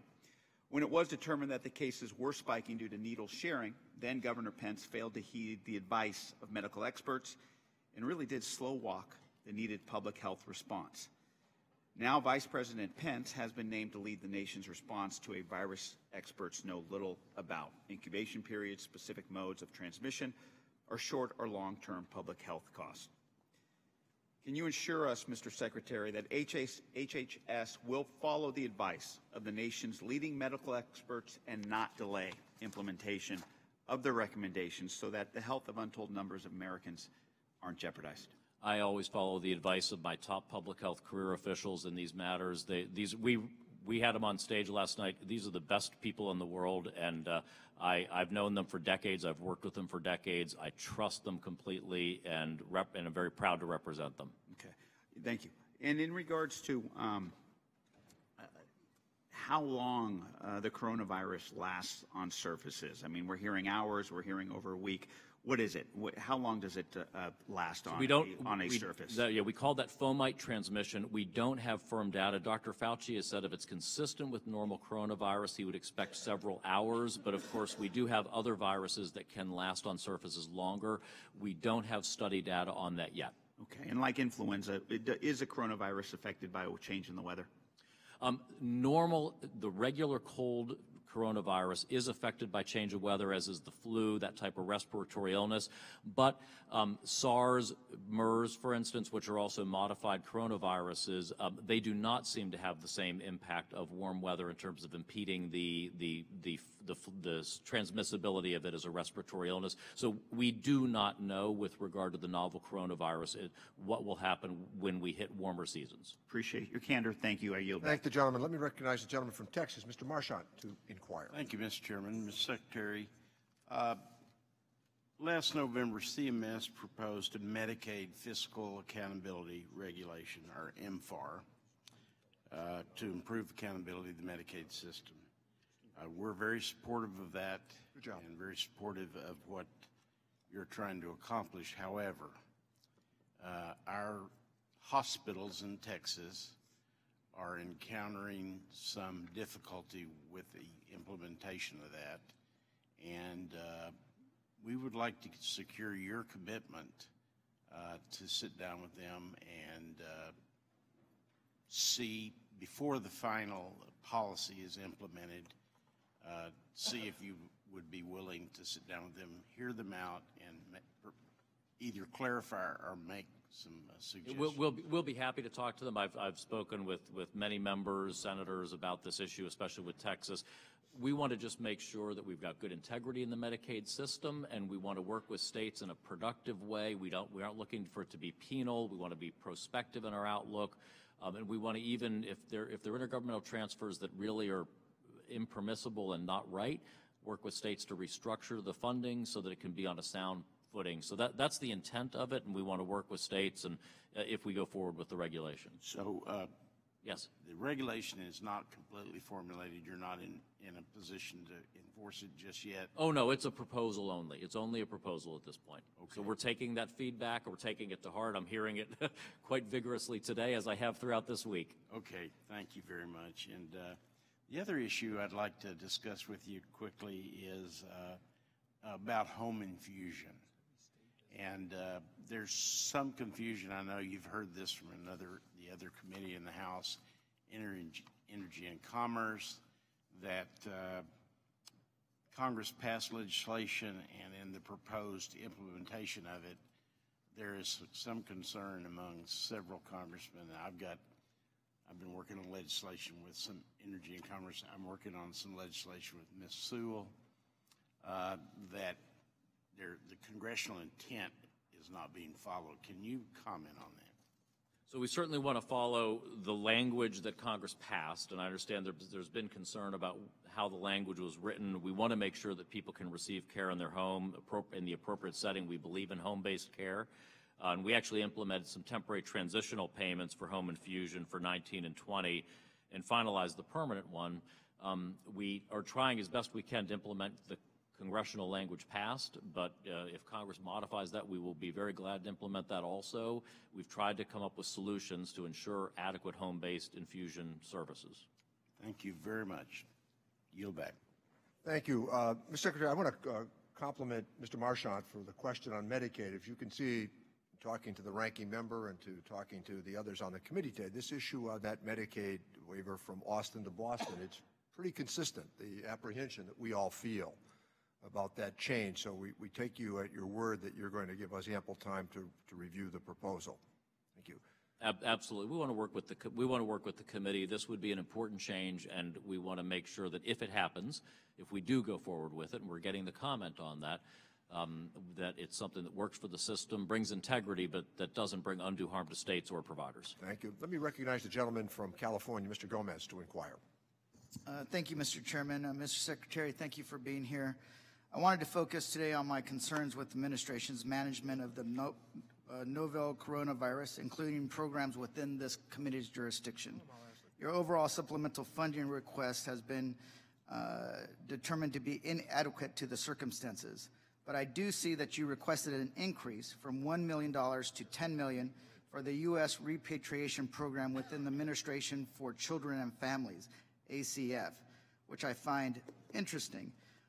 Secretary Azar, the ACF repatriation program is a human services program that provides temporary assistance to U.S. citizens returned to the United States. Is that correct? Yes, it is. Thank you. To your knowledge, is the program typically used to respond to mass health events?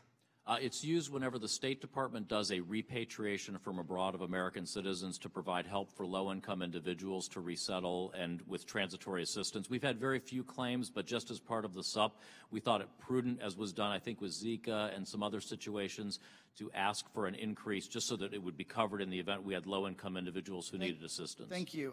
So do these employees, if they are used, have any background in public health emergency response?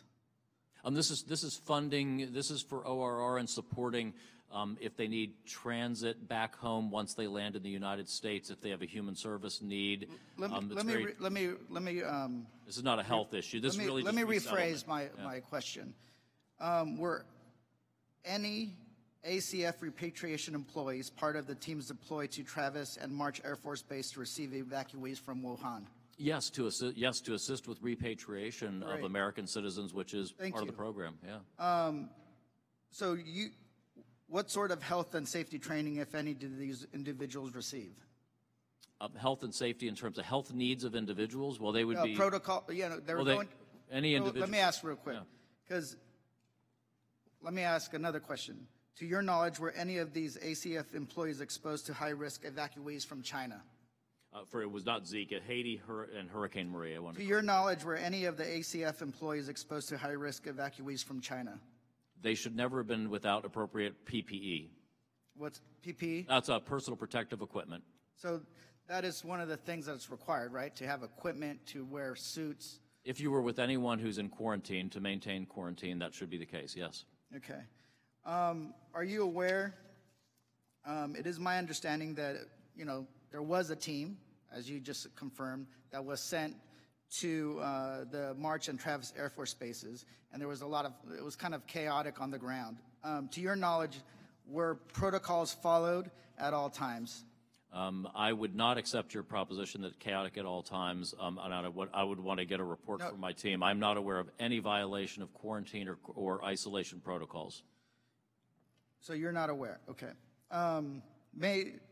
Could there have been any protocols may have been broken given the perceived emergency and urgency of the situation on the ground? They should not be. Urgency does not compensate for violating isolation and quarantine protocols for personal protection, no. Okay.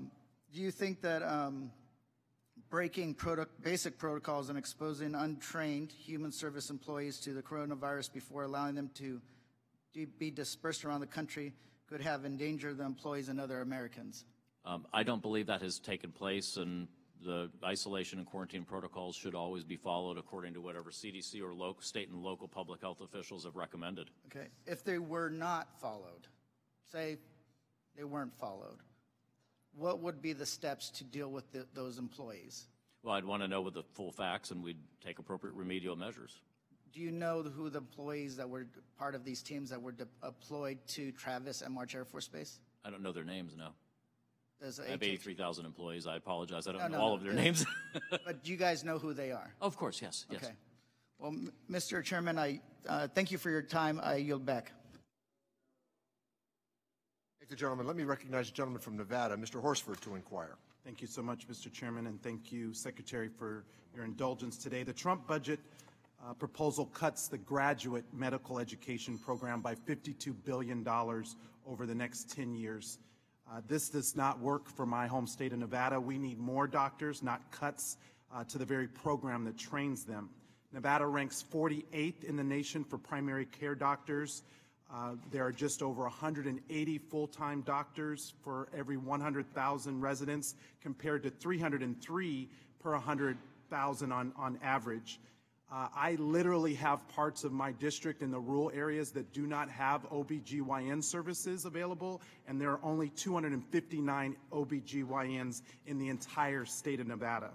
So how does the administration justify to Nevadans who desperately need to see a doctor but can't find one the cuts to the GME program? So I actually hope you'll take another look at this, because for Nevada, with exactly the issues you raised, primary care, OBGYN, and rural, what we propose doing is taking Medicare, Medicaid, and children's GME, putting it instead all on the general fund and creating a flexible, more flexible fund that's not frozen in time. Does that add money to the GME program? It would pull or down does it over. It would pull divert down money? overall, but it would actually allow refocusing on primary does it care, add OBGYN, money? and rural. So it actually, you might actually benefit.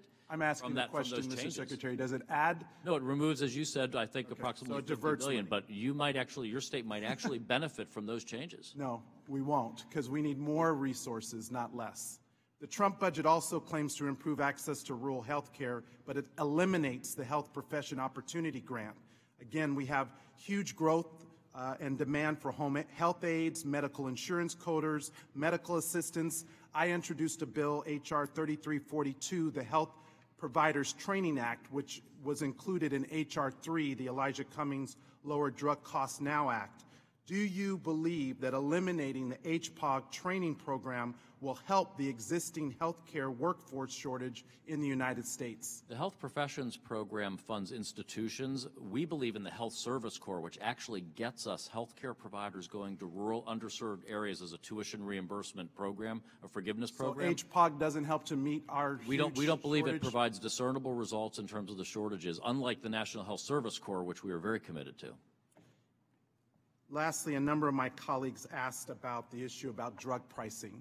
You said earlier that President Trump is willing to consider a bill that is brought forward through this process. But then candidate Trump said that he was going to lead on this issue and force drug companies to negotiate. What's changed? Well, we have a Democratic House and a Republican Senate. So he doesn't believe that the leadership of the executive branch is important to fulfilling his promise to lower. He has been leading. This issue of drug pricing has been led by him, but we do need the two sides, the two chambers and the two parties to get together to pass something for the American people. We've got some really good options out there. We need the president's leadership to follow through on a campaign promise that he made to the American people to lower drug costs. Our committee has passed H.R. 3, the Elijah Cummings Lowering Drug Cost Act Now bill. That is a bill that caps out-of-pocket expenses. It allows Medicare to negotiate for the first time directly with drug companies, which overwhelmingly Americans believe should be done. And it makes sure that there's actually transparency in the process. So I just would hope that the administration would follow through on its commitment. I know you have prior affiliations with a drug manufacturer, as my colleagues have pointed out, but this is important to the American people, and it's important that we follow through on our promise. With that, I yield back. Thank the gentleman. Let me recognize the gentleman from Pennsylvania, Mr. Kelly, to inquire. Thank the Chairman, and Mr. Secretary, thanks for being here today. My colleague, Mrs. Walorski, mentioned that you're a Hoosier, but I don't know that a lot of people know you actually got your start in Johnstown, Pennsylvania. So listen, thanks for being here today, and I know this you're taking time to be here is really critical for all of us. I just want you, if you could, just repeat again. I mean, it's hard to talk about the president's budget and say it's not providing things, and we don't have another budget to compare it to. You made a statement about Medicare, and you said it gets another 25 years of life under this budget.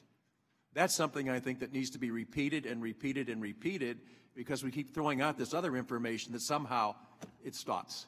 That's right. Right now, the Medicare Hospital Trust Fund, which this committee has jurisdiction over, will go bankrupt, I believe, in 2026. With the changes that we propose, which are changes that really are for providers, they make no change to beneficiary access or beneficiary benefits, would extend the life of the trust fund by 25 years or more and still grow Medicare annually at 6.5%, 6.5% growth throughout the period. Okay, I really appreciate that, and I think, the longer and the louder you say something, the more it becomes true. I think we need to talk more about what's really happening in the truth as opposed to trying to scare people. There's one thing I do want to thank you for. There's a lot I want to thank you for, but I don't have enough time to do it. We have a huge problem today with foster care funding and adoptive care funding, and in Mr. Evans' City of Brotherly Love, right now the Supreme Court's going to hear a case. I find it almost incredibly hard to understand how we can say that the faith-based community, which was the start of adoptive care and foster care, no longer can receive federal funds because they discriminate against the LGBTQ community. And it seems to me that discrimination means, look, if you don't agree with me, then you're discriminating against me. And it only goes one way. It doesn't go both ways. So I want to thank you for HHS's position on that and pushing on pro-life issues. And on this issue, this is incredibly important. This is about kids. This is not about different parts of our society or some movement that yearns for all kind of spotlight on it. It's about kids. 400,000 they're looking for foster care and 100,000 looking for adoptive care. And if we're going to attack the very start of where this all began, that's in the faith-based community, then I think we better go back and actually take a look at history and how things work. Listen, I guess as we keep going on, and one of the things that you referenced, and I think Dr. Davis brought this up, is about insulin. I'm a type 2 diabetic. There's 7 million type 1 diabetics, and there's 30 million total diabetics. But one of the things that bothers me is we cannot develop a generic substitute. I know we talk about biosimilars, but when you talk about biosimilar, just concentrate on the similar of it, not the exact replica, which is a generic substitute that we need to develop. On March 23rd of 2020, about 25 days from now, that's going to sunset under a provision that was put in the Affordable Care Act. And for the life of me, I can't understand why that was part of the Affordable Care Act. Why would we not encourage and try to develop a clear and permanent path for makers to go ahead and attempt to develop a generic substitute, which would slash the cost of insulin? I get the biosimilar part, but I just don't understand why we can't have the generic substitute.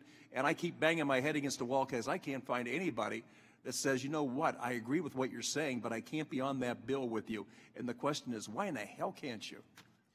I do think that FDA would say the biosimilar pathway with the interchangeable guidance we put out is actually the speedier path to a pharmacy-level flipped insulin that would effectively genericize that industry. So we're happy to brief you on that. I think it actually will do exactly what you want, the pathway that we've got right now. Okay, let's get the briefing because we're running out of time on this, and honest to God, this is something that just is bizarre to me. When the cost of insulin since 2001 has gone up over 600%, I can go to Canada or I can go to over to Europe and buy it for a fraction of what's being charged today. So thank you so much for being here today. I appreciate your time and your devotion. Thank the gentleman. Recognize the gentlelady from Florida, Ms. Murphy, to inquire. Thank you, Mr. Chairman, and thank you, Secretary Azar, for your service and for being here before this committee today. I really appreciate your leadership when it comes to reducing the cost of prescription drugs, and I'm hopeful that between the House, the Senate, and the White House, that we can get a good, strong, and bipartisan bill over the finish line this year, because it's only bills that make it all the way through that can have a significant and immediate impact on the lives of my constituents and provide much-needed relief for them at the pharmacy counter. But I have to be honest, if you want to understand why so many people are cynical about politics in this country, you really need to look no further than the administration's budget request for HHS. The administration is proposing draconian and dangerous cuts to key public health investments, ranging from Medicaid to SSBG, which helps prevent elder abuse. And this includes deep cuts to accounts used to combat the coronavirus, which poses a growing threat to global health and global economy. And the administration is recommending many of these cuts in the name of fiscal responsibility. I'm sorry, but the insincerity here is almost too much to bear. You can't pass a partisan tax bill that primarily helps the very wealthy and explodes our deficits, and then turn around and cite those very deficits as the basis for your proposals to severely cut critical accounts that protect the safety and well-being of everyday Americans. And it's not principled, nor is it even responsible. It's really the height of hypocrisy.